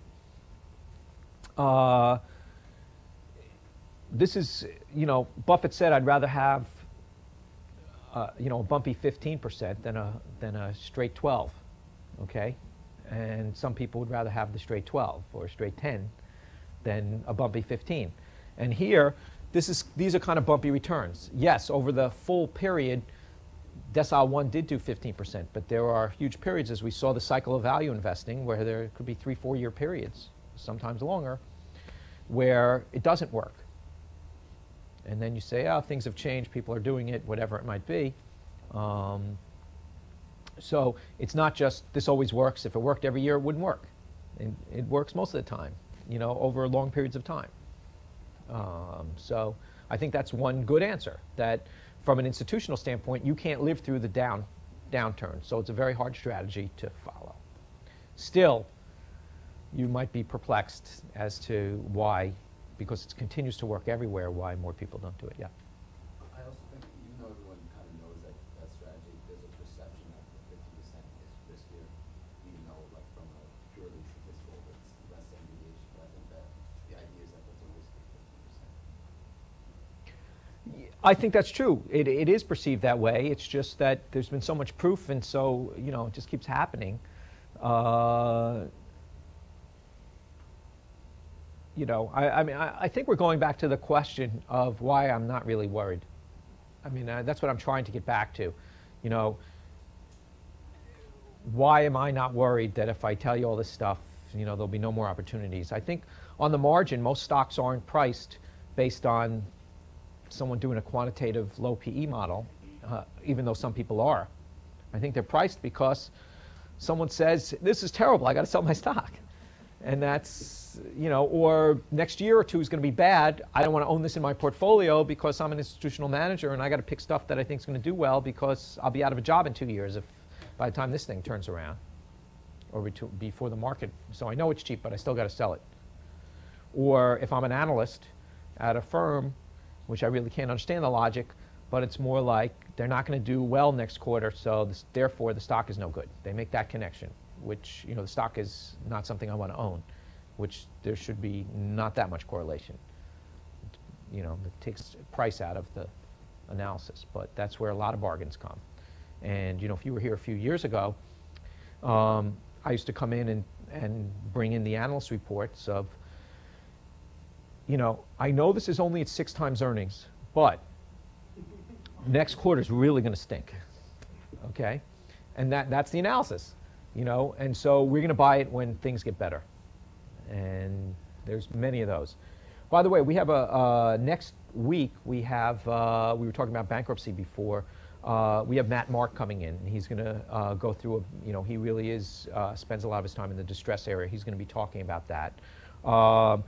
We also have my sister Linda is going to come in, and she's a retail specialist, and I'll give you the date on that. And she's going to talk about some of those situations I was just talking about, where analysts hate it, but it's clearly a low PE stock, or appears to be a low PE stock, but things don't look good in the very short term. So we also have coming in, these are all non sequiturs, but Eric Rosenfeld will probably be here on the 26th to talk about risk arbitrage and activist investing. So we'll be able to see all those different types of areas. In the meantime, you have Warren Buffett, so we got.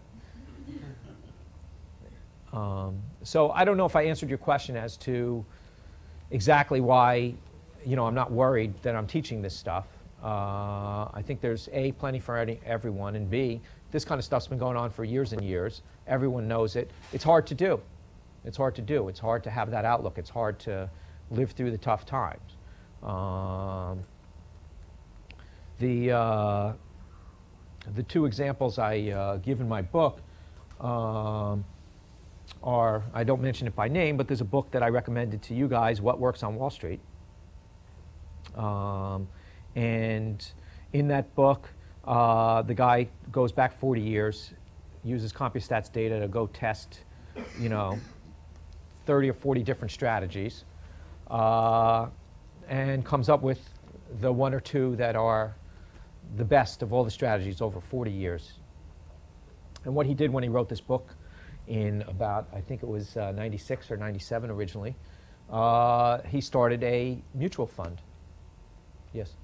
If you go to the website, whatworksonwallstreet.com, it's got updated statistics, so you can get the statistics up to 2004. Good. So that's good to know. But let me, with regard to the story, I thought the book was very good. I recommended it to you. He did very good analysis. It was very interesting to see what works and what doesn't over long periods of time. So anyway, the guy who wrote the book, he ends up setting up a mutual fund to take the best strategy that he had over the 40 years and start a mutual fund. And so what happens? Well, the first year he doesn't do too well. The second year he underperforms the market by 25%.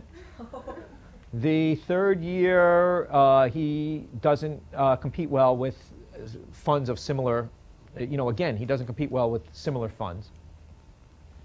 And so what he does is he sells his management company to somebody else. And what happens after that? So it's 3 years, it hasn't worked out. Okay, the thing that's done so well for 40 years, it hasn't worked out.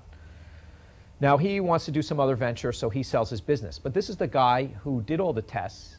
This is the guy who wrote the book. Okay, he sells out. So what happens? The guy who buys the company continues the same exact formula. Over the next 3 or 4 years, it's one of the top performing funds, which makes it, he does so well during those 3 or 4 years that even including in the bad first 3 years, the guy is blowing the doors off of every other fund, has about $2 billion in this fund, yet the guy who wrote the book, who did all the tests, he couldn't hang in there, okay? He had other things to do. I didn't even mention his name in the book because I thought he wrote a good book and I didn't want to. But he's the guy who did the work and he didn't make it. I mean, he sold out before it could turn around. And that's what happens to investors. I also tell the story of, actually, not by name, but you met him, Rich Pizzina. And the first 4 years in business, he didn't do well. It was the late 90s. Value was out. He was underperforming the market by huge amounts, doing exactly the kind of work he was doing here, buying stocks that were cheap, the market didn't care about, that were earning a lot of money, that were in good businesses, all these great things. And he underperformed. And, we had a discussion, and, he was going to keep doing what he was doing because he thought what he was doing was right, and I agreed with him. The only people who didn't agree with him were his clients. And so they basically pulled out most of his money during those 4 years. And you know the rest of the story. He continued doing what he was doing. He way outperformed everyone. Has now, probably beaten, he's running $15 billion, outperformed the market since inception, including the bad years, by 700 basis points a year. On huge amounts of capital, which is hard to do.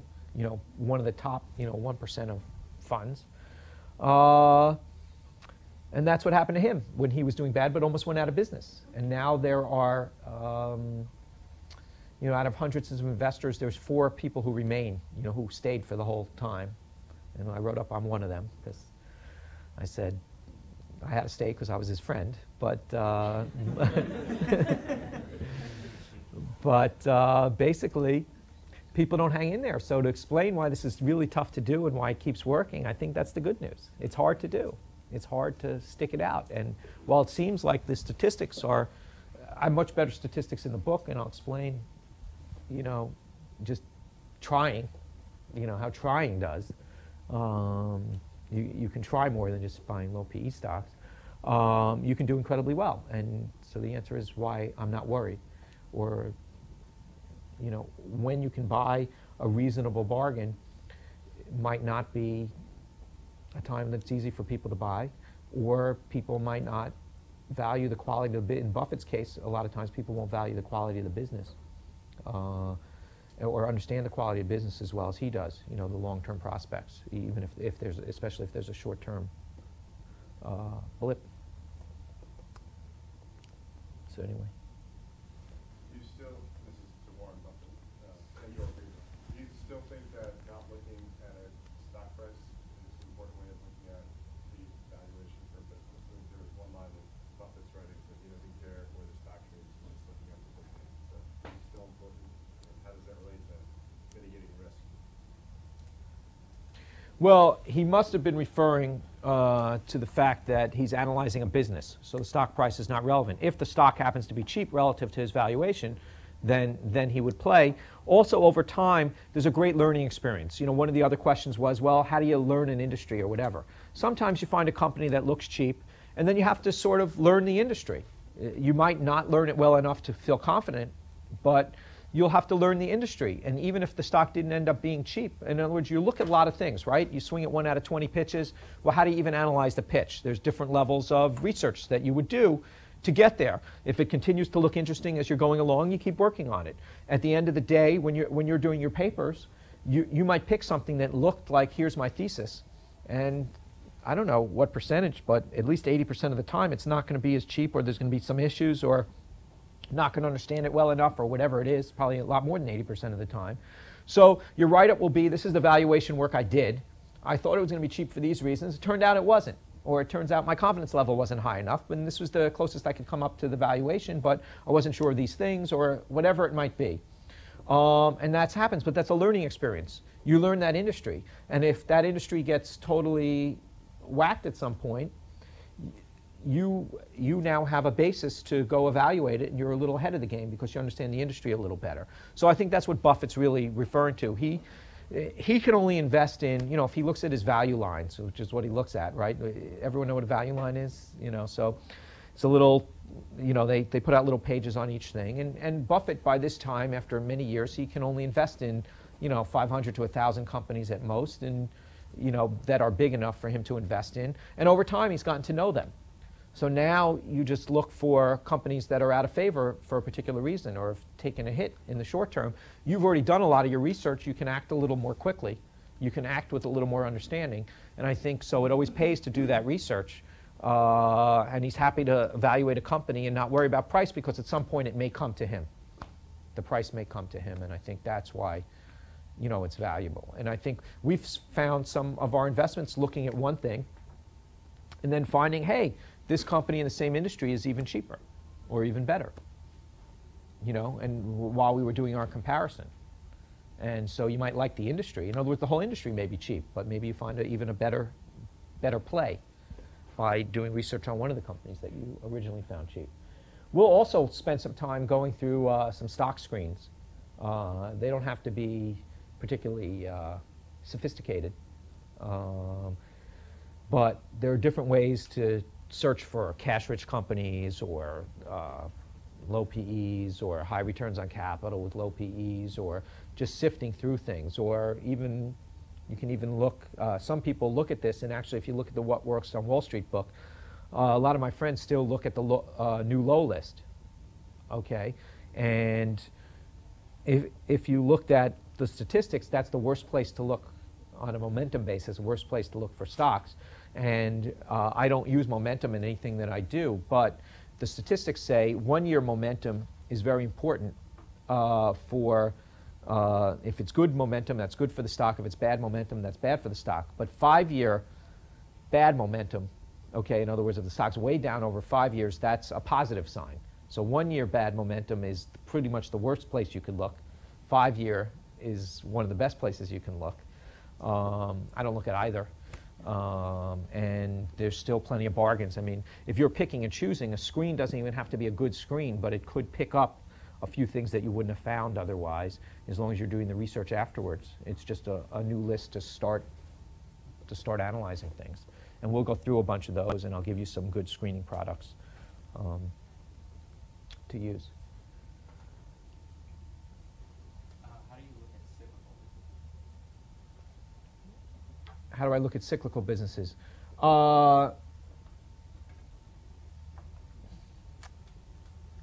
Me personally, I tend not to look at cyclical businesses that often because they're not usually the greatest businesses.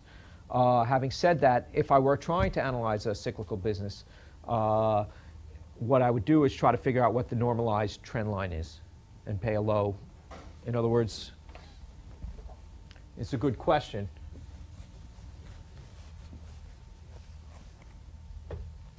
But if your earnings run like this, you know, I try to figure out this is the normal earnings line and pay a low multiple to that. It's harder to project. They're not usually the greatest return on capital businesses, although sometimes they are. You know, if you have the right niche and everything else, and it just goes up and down. And you can, and there are sometimes big opportunities on the downside of those cyclical businesses.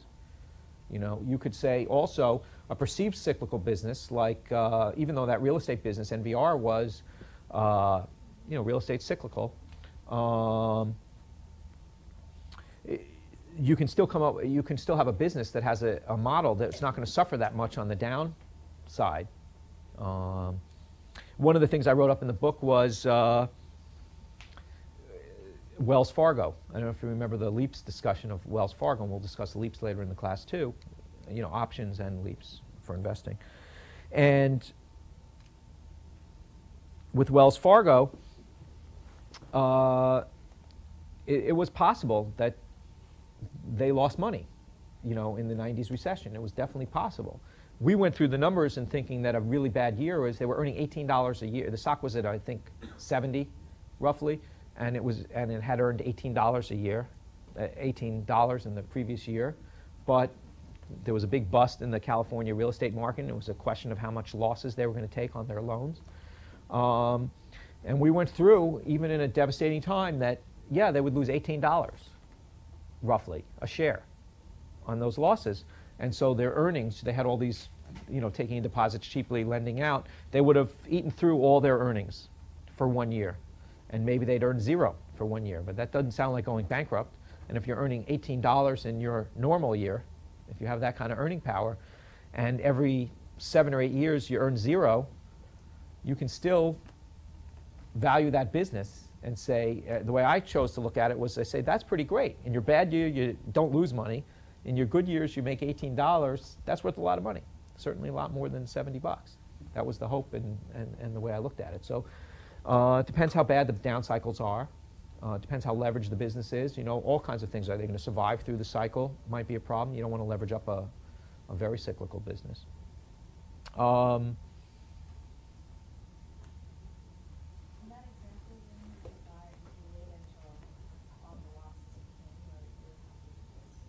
Well, that's a good question.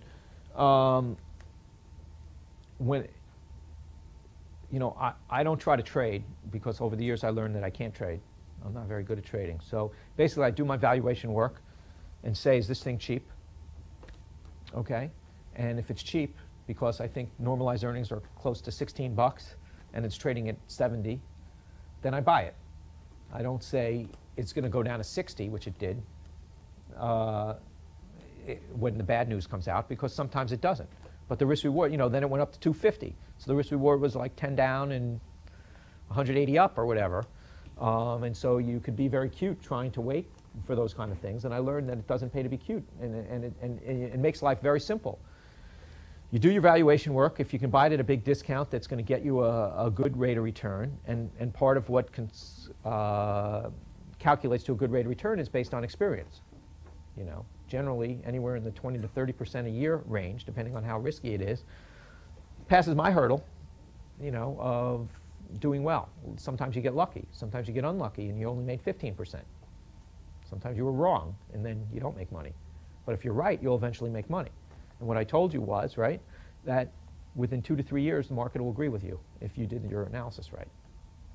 There's a little problem in that sometimes you're wrong. But if you are right, the market will agree with you in 2 to 3 years. And you have to make sure that's a good enough rate of return over 2 to 3 years for you. you can think of some more questions. I got to figure out who's going to win the book. Oh, okay, go ahead. I have. My question relates to international stocks. I'll ask both Joel and Warren. Warren first, I guess. You've avoided the exception maybe touch with China recently, investing abroad. Although it seems at times there are better opportunities abroad. So apart from the argument that maybe there's enough to do in the United States, there seem to be at times better opportunities to invest abroad, yet a lot of very smart value investors stick to the United States. What are the pitfalls that they feel they would run into by investing in countries overseas? Off the cuff, it doesn't strike me as necessarily that difficult to handle the accounting issues, so you can speak to that. Well, I'll speak for myself first.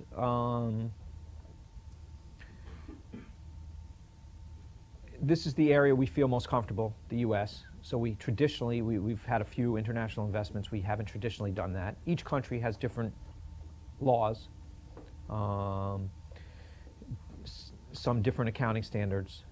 Sometimes there's currency risks that you have to decide whether you want to hedge or not. You could always hedge those out if you think it's cheap. Sometimes figuring out how the economy is going to do. I mean, even, Japan's a very developed nation, yet they had a completely different system, back in the 80s when we couldn't figure out why stocks were priced how they were there. It was very clear that there were a lot of different things going on in Japan. It was a much more fixed economy. It was much more closed economy. It was more difficult to open competitors. It was more different government regulations. There was different shareholdings, different consumer behavior.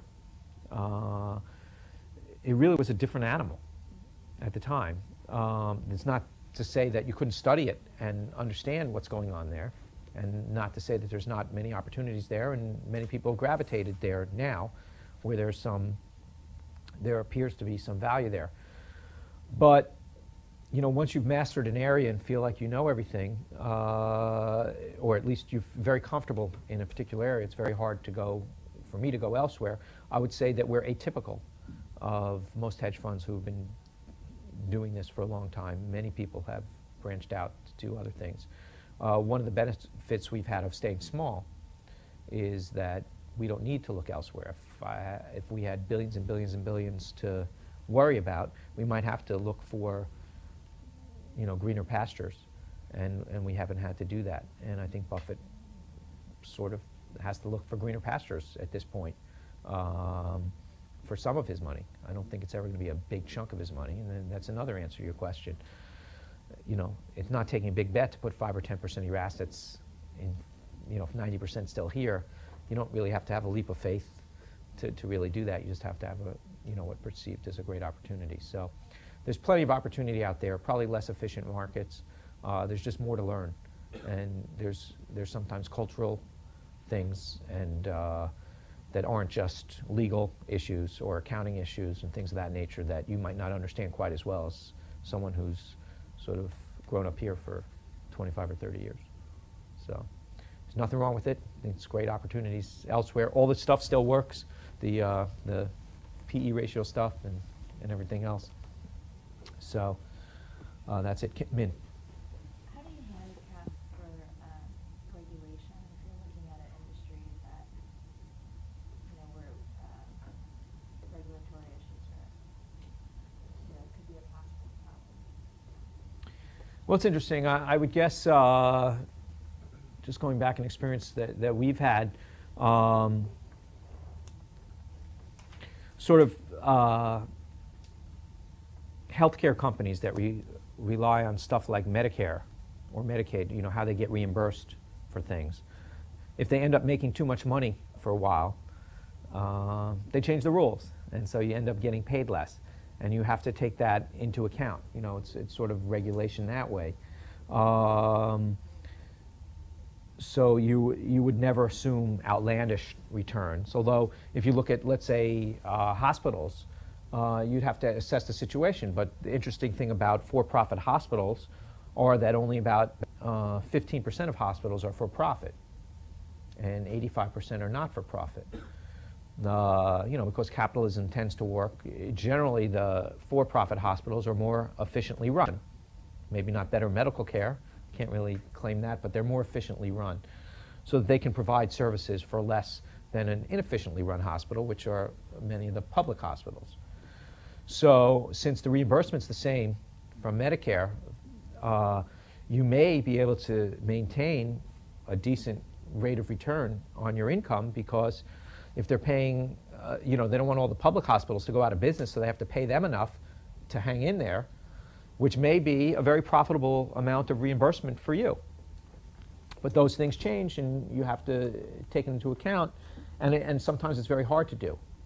So what happens when it's very hard, but it's predictable, but it's within a range? Then I just ask for a much larger margin of safety if I'm going to invest in an area that had some regulatory hurdles. When we talk about risk arbitrage, huge, and also takeovers, insurance companies, it's very hard to take over an insurance company in a hostile way. It's very hard to take over a utility in a hostile way. And so therefore, if you have a bad management, you may say, well, it's going to be tougher to oust them than usual. You can't have the threat of a takeover in this industry, insurance, let's say, or utilities, as much as you could in some other industries. And therefore, maybe the stock may even trade cheaper because there's less of a chance of changing management or changing the way things are going, and you have to take that into account. So I would just say you don't check your brain at the door. You analyze the particular regulation or regulator and the environment at that time and take that into account. Many times, if I can sort of figure something out, but not as well as I'd like, I just demand a bigger margin of safety when I invest. Give an example when some of these theories didn't work in an investment you made. Well, I'll give you one from Buffett's book, and I'll give you one of my worst investment. But Buffett talks about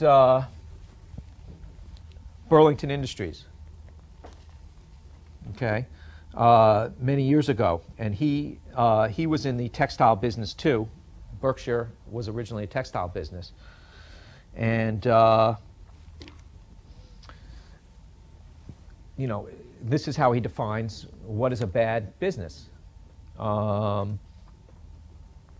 When he had an investment to look at, to buy a new machine, right, in his textile business, or when Burlington looked at a new machine, there were all kinds of new looms and different ways to, make the fabrics, and gee, we'd cut costs by 40%. If you buy our machine, we'll cut costs by 40%.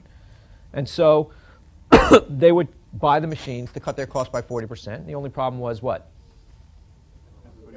Everybody else bought the same machine. And so all that happened was they laid out money for this machine, but they didn't get a return from the machine because there was no really barriers to entry to the business. There were not enough people going out of the business, too easy to get back in the business, and everyone had access to this technology. So it didn't have a brand name really. I mean, somewhat of a brand name, but what Buffett described was, gee, we made coat, linings to jackets. No one really cared that they owned a Berkshire Hathaway or a Hathaway lining. No one really cared. And so they didn't really have that pricing power issue. And so each time they would do an analysis of a capital spending item, it looked like it was going to pay for itself over 3 years, and it never did. And so that was his definition of a bad business. And so his worst investment was probably Berkshire Hathaway, the original business. But he learned a lot from that. My worst business was investment came about in a little different way because Buffett had taught me about that part. So I was really interested in a business that earned high returns on capital, had a good franchise, and good growth prospects, what I perceived. So my worst investment was a company called Key3 Media. And we bought this very well. It actually started out as one of my best investments. there was a merger, and there was a company, I believe it was a merger, it was the bankruptcy or merger, and a spin-off came out called Key 3 Media. And we were able, before the merger was completed, we were able to create, by going long and short of stock, we were able to create stock in Key 3 Media at $3. Now, Key 3 Media was a trade show. They own trade shows. One of their trade shows was called Comdex, which was the big computer show in Las Vegas. It had 1 million square feet of trade show. And the way a trade show works, I thought this was a great business. And just to save you my, well, save you from this. I won't save you from your own mistakes, but I'll save you from doing mine again. I thought it was a great business, and it truly was, because they owned Comdex, was a computer show. They were renting out 1 million square feet in Las Vegas, and the way it worked is that they rented the space for $2 a square foot, and then they rated it, then they rented it to the computer companies or the computer suppliers or whatever for $62 a foot. Oh, and they didn't have to own the space, right? They just rented the space, and if they needed another 200,000 feet because the show was taking off, they'd go rent another. There was enough space in Las Vegas, they'd rent another 200,000 feet for that show, and it cost them $2, and they'd rent it out for 62.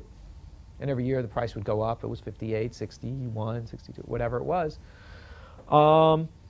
So no capital in the business, pretty good margins, you know, no cost to expand.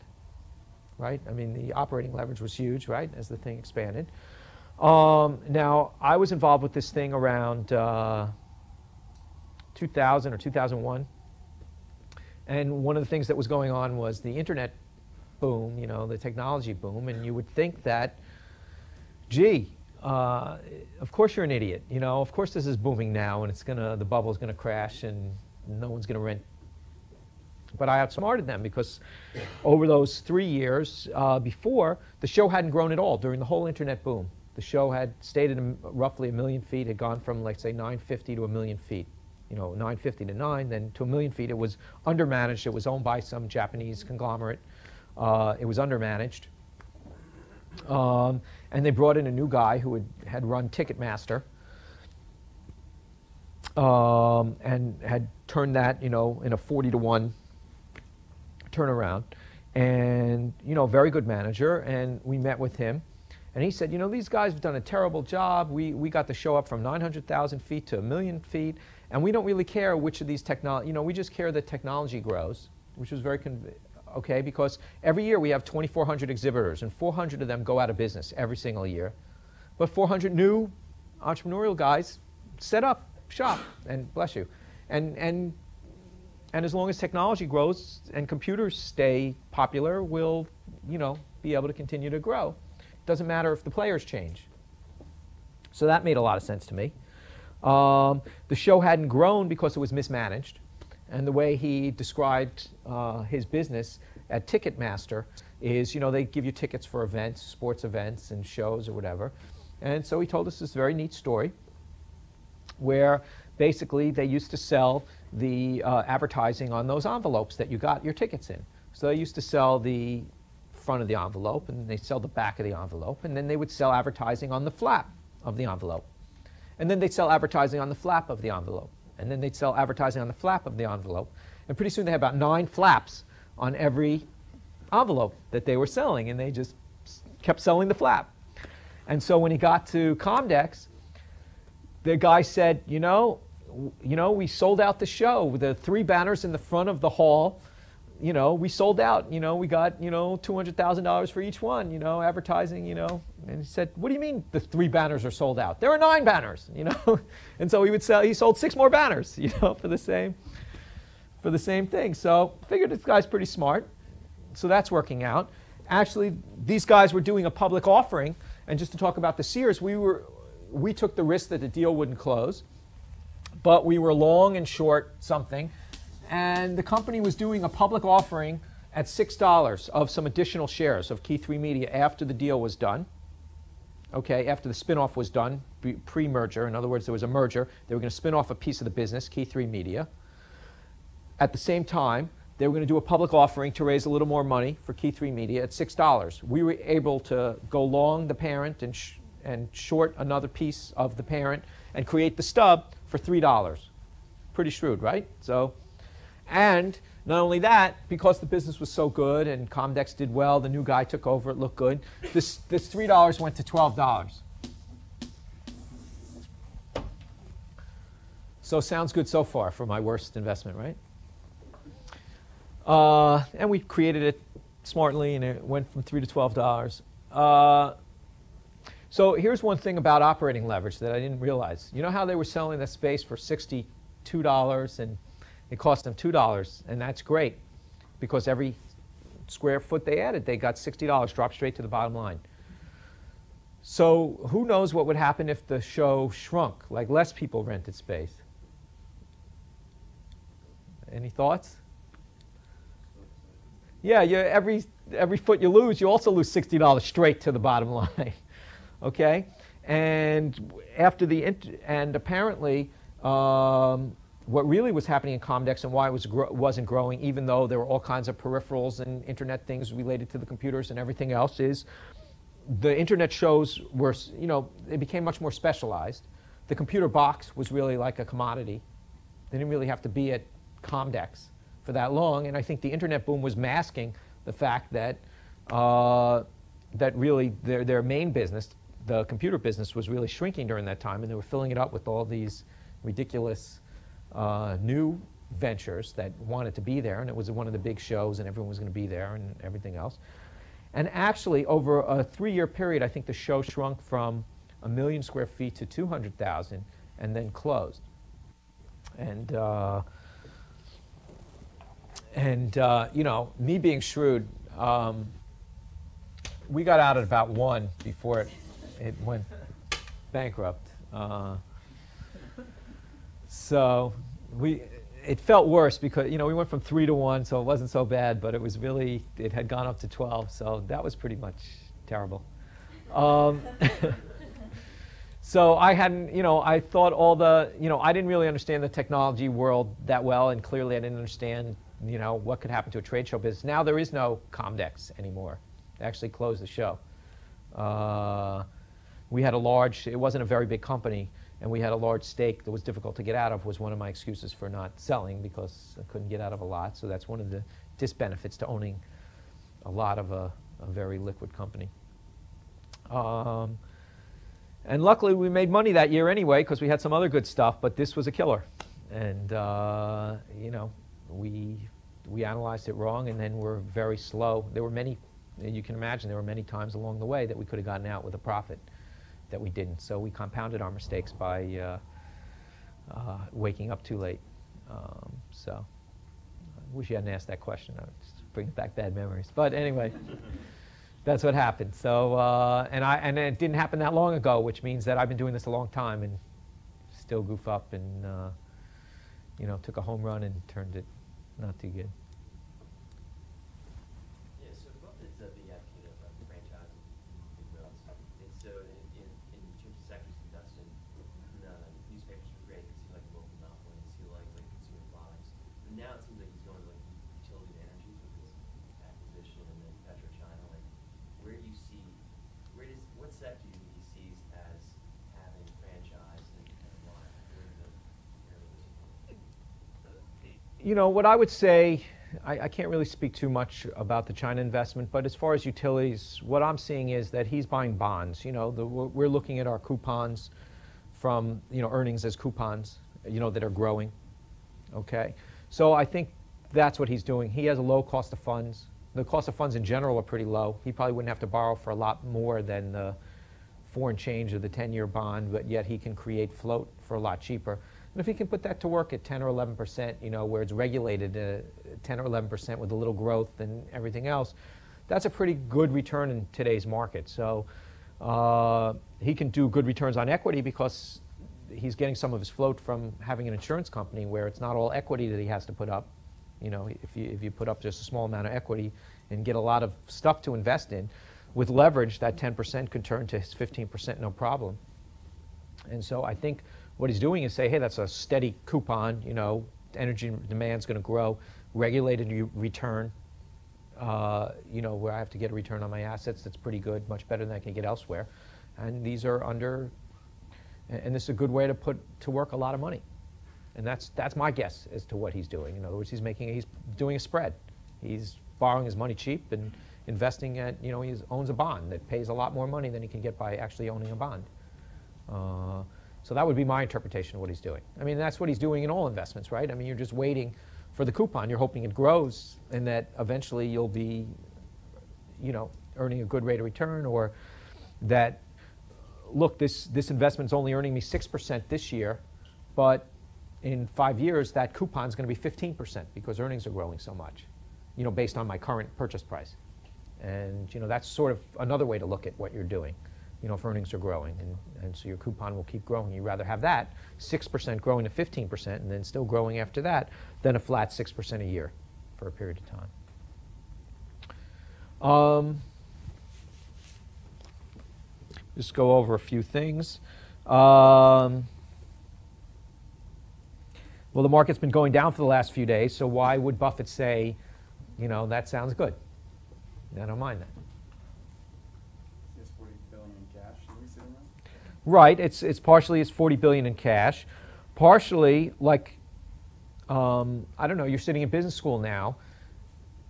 Even though it would seem terrible and probably not that many people would be hiring, if the market were to fall 40% while you're still sitting here, right, that would be better than if it does once you start, right? In other words, you now have, well, assuming that actually if it happened right and when you started, it would seem like a bad thing to do because it would be tough to get a job, but it would actually be a great opportunity for you over the next period of years where you'd now have a lot more upside in the investments that you can make. So if you have a long-term horizon, you're sort of rooting the market down to create opportunities, and if you're going to be earning money. And I try to think of that when the market's going down.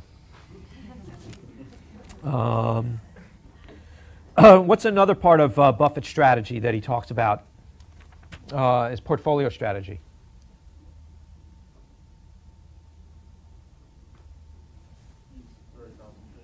Right. Right. In other words, now he has to have some more names, but he's very concentrated for the amount of money he has. But if he had a small amount of money, he probably wouldn't own, 30 stocks. He'd own maybe at most 5 to 8 different opportunities. He's actually owned 40% of a company. We're going to have a whole class about portfolio management, but one of the ways to make money, one of the ways that we've been able to make money over time is two. One, we've stayed small. Two, we've stayed very concentrated. We concentrate on the 5 or 8 positions that we feel the most confident about. And the best example I have of that is really, Buffett's example of you walk into town, you wouldn't go buy 30, there's 30 different businesses in town. If you just sold your business for $1 million and you wanted to reinvest in some of the businesses in town, would you just take an equal stake in all 30, or would you try to analyze them? And would you feel better if you were good at analyzing businesses? Wouldn't it be better to pick 5 or 7 of the businesses? Let's even talk about 5 businesses just real quickly because we'll have a class on this. If we talk about 5 businesses, and you put $200,000 into each, you analyze the 30 businesses, you picked your 5 favorites and put $200,000 of each. You had just sold your business for $1 million.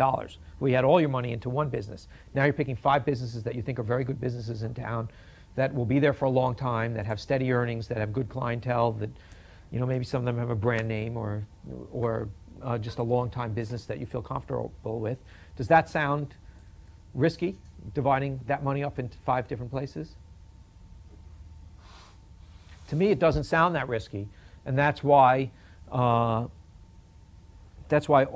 the discussion about standard deviations and volatility and beta and all those things just sound silly to me.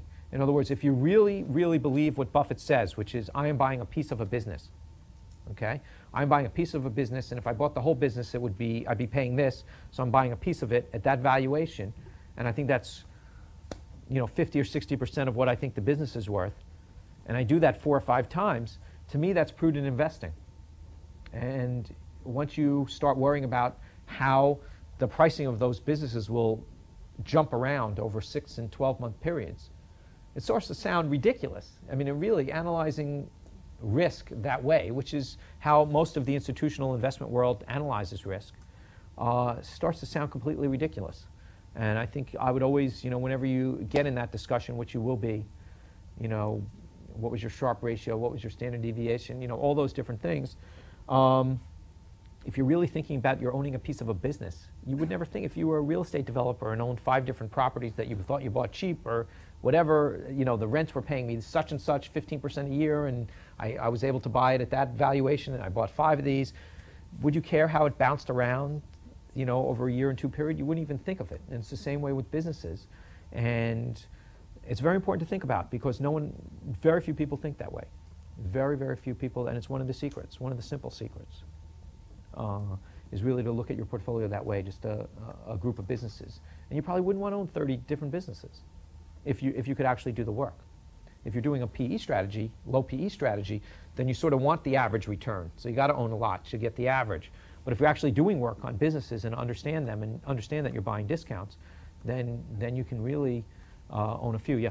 So from that point of view, do you think that business schools will always stop teaching efficient market theory and diversification and all the things that it seems to be just, if you really know which companies you're investing in, you don't really apply? I hope it doesn't happen. I hope. I think this is one of the few places you can take a class like this. It doesn't make any sense to me. It almost, I understand the math. I just, if you're buying a piece of a business, it's just different than, who cares what other people are paying for it at a particular time. I care about what the cash flow. Your risk is that the business turns down. The risk is that, they go from 1 million square feet to 200,000 square feet, and then out of business, with $60 contribution margin for each foot. You do have business. You're taking business risk. You're not taking volatility risk, or you're taking risk based on what is the income stream going to be. What are your coupons going to be from that investment? What are your earnings coupons going to be from that investment? That's the risk you're taking. If you understand that, and so you might want to have more than 5, you might want to go to 8 because you don't want to take that coupon risk from that business, but it has nothing to do with any of the measures, the volatility measures that are used generally to assess investments. It is true that people are influenced by those, and if you're going to be one of those people, then you want to know how volatile your business investment's going to be. Having said that, looking at past betas or past volatility really will have nothing to do with future volatility, so it's also suspect in that regard. You're making assessments that, when you're figuring out your standard deviation of your portfolio, the only good way to do that is looking backwards, which really is not that helpful, because looking forward, you're making these estimates that make the results of your portfolio construction pretty much worthless. And then, of course, who's done a cross-correlation matrix between anyone? Okay. I don't get that either. And it's very complicated stuff to do, and people do it all the time, and it's hard to do. But it's all based on assumptions, garbage in, garbage out, and I think most of the assumptions are garbage.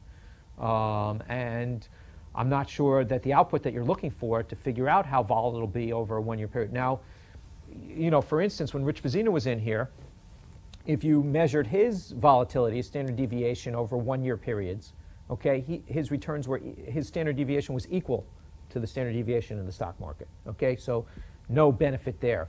But if you looked at 3-year trailing periods, okay, just go 3 years, rolling periods. So you go January of 87 to January 1990, February 87 to February 90, and like that, 3-year rolling periods, then his volatility over 3-year periods was half the market.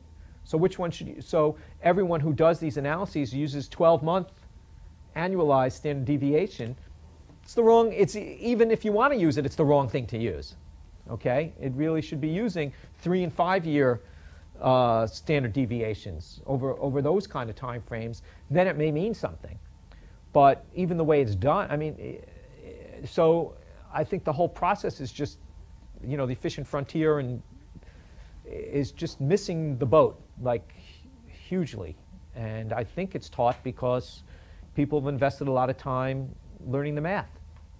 You know, I think Haugen wrote it up, said, you know, there's big investment in this theory, and it's elegant. It just makes assumptions that are completely unrealistic and, you know, not really that worthwhile in the real world. So I guess that's what I'd say about that, and I doubt that Buffett would, or I think he specifically said that. All right, so we covered that.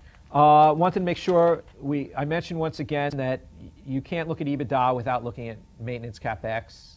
If you wanted to use EBITDA like Charlie did for comparables, that's fine if it's only one metric, and there's a good explanation for why you're doing that, because the CapEx is unclear and everything else. It's just one more metric you could use, but only in a comparable sense, not an evaluation sense, because EBITDA in itself means nothing. That's not how much cash you have. You have maintenance CapEx. All right. We talked about previously Mr. Market, and Buffett's great example was the Washington Post story that he writes about, where he said, gee, you know, at the time I bought the Washington Post for $100 a share, if you had asked any analyst on the street, you know, what would it be sold for if it was sold today, they all came out with $400 and $500. Okay? Yet they weren't recommending it because, you know, it didn't look good for the quarter. So I think Mr. Market does crazy things sometimes, and that's great in the short term. And what I told you in the long term is Mr. Market gets it right. Okay? There's a lot of reasons for that. You know, who can name some reasons why Mr. Market gets it right over the long term? Short term, we read the paper, right? We saw stocks bounce around tons. Yet, so Mr. Market's crazy, then how does he get sane over the long term? Well, the fundamentals of business sort of reveal themselves over the long term. I think that's the big... Mm-hmm. Right, I think that's the big picture answer. There may be uncertainty right now and fear or whatever there might be in the stock price, but over time, whatever those fears or issues were, resolve themselves. Now, it may take 2 or 3 years for those things to resolve themselves, but eventually they do, right? And then smart people, if it's still trading at a bargain, will buy it. People who are doing the analysis will buy it when the uncertainty is done. And that could take 2 or 3 years. It could happen in 6 months, could happen in a week. Could happen. Generally, it happens within 2 to 3 years. Almost always within 2 to 3 years, that happens. Another thing that could happen is company sees their stocks cheap, they might buy it back. They may buy it back when it's overpriced, but if a company sees its stock is really cheap, they may view that as a good investment. That's another way that stock prices get pushed up to fair value. Another way would be what? Takeover or threat of takeover, right? You don't even really have to have a takeover. Just, you know, if you buy all the shares up, that's all, you own the company. So the fact that that can happen at some time, if there's not too many takeover barriers, means that the market, eventually the stock will start trading towards what it's worth. Otherwise, someone's going to come in and do it for you, either a big company. So that's how Mr. Market gets rational over a period of time. And even statistically, if I look at it, it generally, on average, happens even in a year period. But almost always it happens within 2 to 3 years. Not always, but almost always it happens within 2 to 3 years. And that's such a powerful concept. It's like, forget the market, okay? I want to do my analysis. If there's a big enough discount, I'm going to assume that over the next 2 or 3 years, I'm going to get my money. And if you just keep thinking that way, forget about anything else. It becomes a very simple process. It becomes a process of how good a valuation can I do? And if the stock's at 10 and you think the valuation range is 15 to 20, that may be close enough, depending on when you think it's going to be there. But even over 2 to 3 years, that's still a pretty good rate of return. So you might not have to pinpoint exactly what it's worth, but if you think 15 to 20, it's at 10, that's kind of interesting. You know, one of the investments we had a number of years ago was Foot Locker, a simple investment. And there, it was a very simple story. Stock was trading at 10 times earnings. Stock was earning $1, and it was trading at 10. It hadn't grown in a bunch of years. They thought they had, you know, opened up enough stores, and I guess that's why it was trading at 10. There was a bunch of cheap stuff out there. But we just did a little work, and they had a chain, I think it was Champs, was one of their chains, sporting goods, and basically it sold sneakers, but it was a big box store. They were losing a shirt in a number of these big box stores.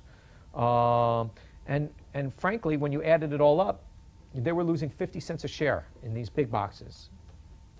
The regular little sneaker stores did very well. That was where all the money was being made. So really, they were earning $1.50. You're getting the idea, right? They were earning $1.50 in the sneaker store, losing 50 cents in these big box stores. And over the next 3 years, all these money-losing stores were coming off lease. You know, 1/3, 1/3, 1/3. So what you really had was $1.50 in earnings, $10 stock. We came up with a valuation of somewhere between 17 and 20. And at $10, it was kind of a no-brainer. And so, you know, we didn't have to pinpoint the valuation or even know whether it was worth 22 or not. We had plenty of margin of safety to find that. And we didn't even have to predict the future that well. We could just assume, hey, you know, the business stays flat, which we think it's growing, but let's assume it's flat, and we have this free money coming to us. So that's a good example of a good investment.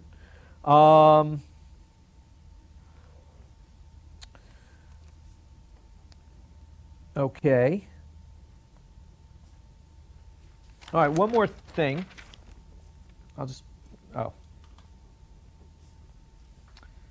Now, Melissa, what did we see on the way to class today?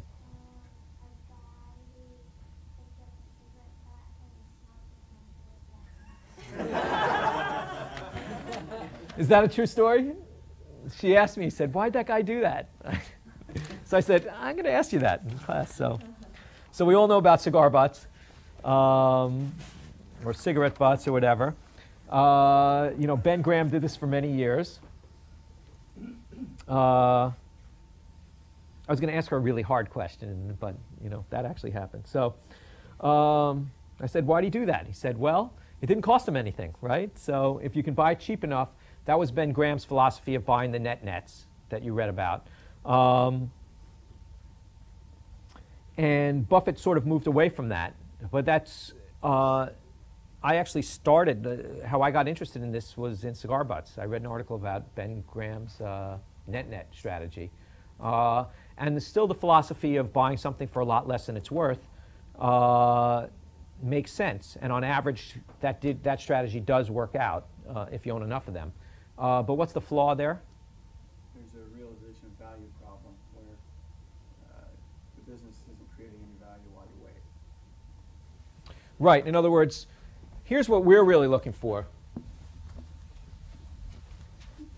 You know, a lot of people ask me, oh, do you really find a lot of 50-cent dollars? It's nice to say 50-cent dollars, but do you find a lot of 50-cent dollars? And what I'm really looking for is something that's traded 50 cents, and I think it's going to be $1 maybe 2-3 years from now. And that's how I might find a 50-cent dollar. It's the way I think about a 50-cent dollar.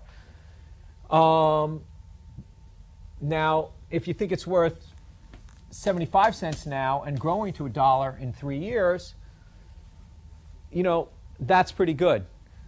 But instead, if you bought a cigar butt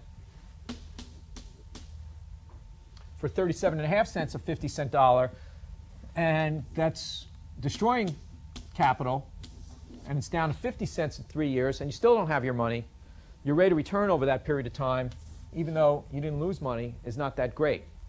So what you're really looking for is the 75 cents that's growing and not the 75 cents that's shrinking, and that's where your margin of safety gets lost in the cigar butt, but still make your money. So I guess what I would say is I started there. I made some good money buying cigar butts. And you can still make money doing that, but there are better ways to make a living. So, and Buffett's made a big point of saying that. The only other concept I wanted to talk about, not even a concept, just a measure. You know, Buffett talks about owner earnings. okay? And he basically, what's his formula for owner earnings?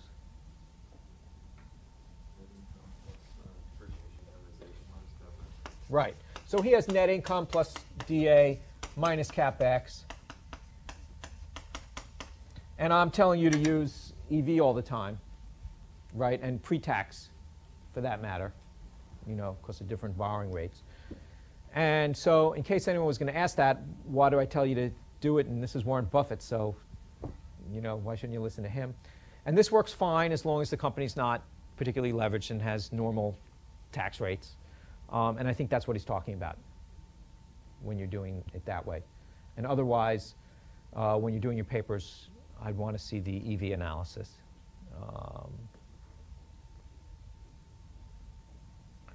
And the other thing I would want to see before I let you go is not only the EV analysis, but also, obviously, your return on tangible capital analysis. I'd like to see some comparables. So when you write your page up, you can list, you know, this was cheaper than comparables, this and that, but I want to see the comparable analysis on the back pages.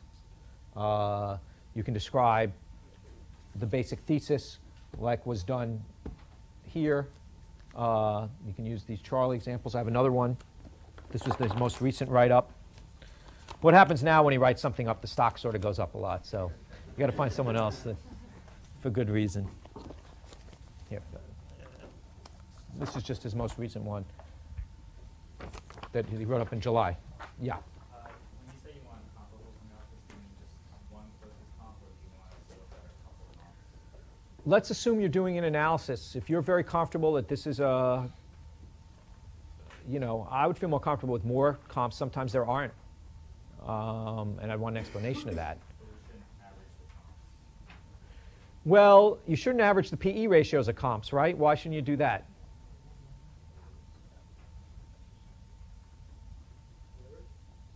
Right, different cap structures. You know, I want to see an EV analysis. You know, you see that in analyst reports. You say, oh, the average PE for the industry is, you know, 13. But if none of them have any debt, or all have the exact percentage of debt equal, which is rare, then that's fine. But if they don't, that's kind of a worthless analysis. Also, you might want to do a bunch of comps, but then say, you know, these two are the closest. These are the ones that I think are the closest. Now, what's wrong with comparable analysis? Assumes the industry is fairly valued. Right, yeah, they could be all overpriced or all underpriced. And so that's just going to be one of your valuation. I don't mind looking at a dividend discount model if it's, you know, give me the assumptions and you pick conservative assumptions. But that's just more of a check to see whether you're close. You know, I really want to understand, why you're comfortable of projecting the business, or why you're not comfortable projecting the business after looking at it forward. And, you know, I would once again look at it as a coupon that I'm going to be receiving over a period of time, and base your valuation on that. But I'd like to see all different kinds and see how they check out, you know, between the comparables, between the dividend discount model, between any other analysis that you're going to be doing. Any other questions on anything or the assignment? Yeah. For your return on tangible assets, when you look at a business that has significant intangible assets that are, I don't mean goodwill, but Nextel International example, that Spectrum isn't a tangible asset in the sense it's not a machine, but it's not goodwill either. Would you include that, or would it simply be, is that included in your tangible assets? Well, how do you account for it, I guess, in that situation? Right. In other words, the question is, the balance sheet is what the balance sheet is. In other words, they have a certain amount of working capital, they have a certain amount of fixed assets in the business, right? If they already own the spectrum and they don't have to keep buying more spectrum, right? It's not relevant. If part of their growth plan in your projections is they're going to buy Venezuela spectrum and they're going to buy Brazil spectrum, and that's the way they're going to expand, then you got to include that as part of your CapEx, because you're going to have to keep buying the spectrum. Okay? You know, in that one example on NII, you'd have two valuations. Look, Mexico is earning X amount of money, their business in Mexico. They're not really using the spectrum they have in these other countries. I would try to put a value on that. you know, what is that spectrum? Either if they sold it or, you know, what's it worth? What do you think it might be worth in the future, and then discount heavily since they haven't opened the business.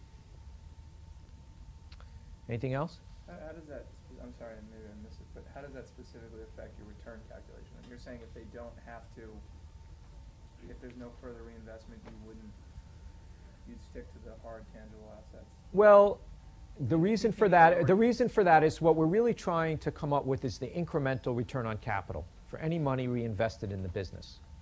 Okay? So incrementally, we're not trying to really, even though we are calculating the historical return on capital, we're doing that to try to understand the business going forward. What is the nature of the business going to be going forward? So we're really looking to the incremental return on capital as an indicator. You might not get that. In the past, they might have done that, but now they're saturated and they're going to cannibalize their business, and they're not going to get those returns on capital when they open the new stores. That could happen, and you have to make that assessment. But as my first best guess, as just the broad thing I want to do is what kind of business am I dealing with? What kinds of return on tangible capital have they gotten in the past? And what we're trying to do, if I say that what I'm really trying to get at is what is the future incremental return on capital going to be in the business, and I don't have to keep on buying that spectrum. However, I may saturate that market, you know, or I may have to build more towers to use the spectrum, and that's going to be a capital expense, you know, as I get more subscribers or whatever it might be. And so that's, you know, those are things that are real capital spending, but buying the spectrum again, maybe you don't have to do that. Okay.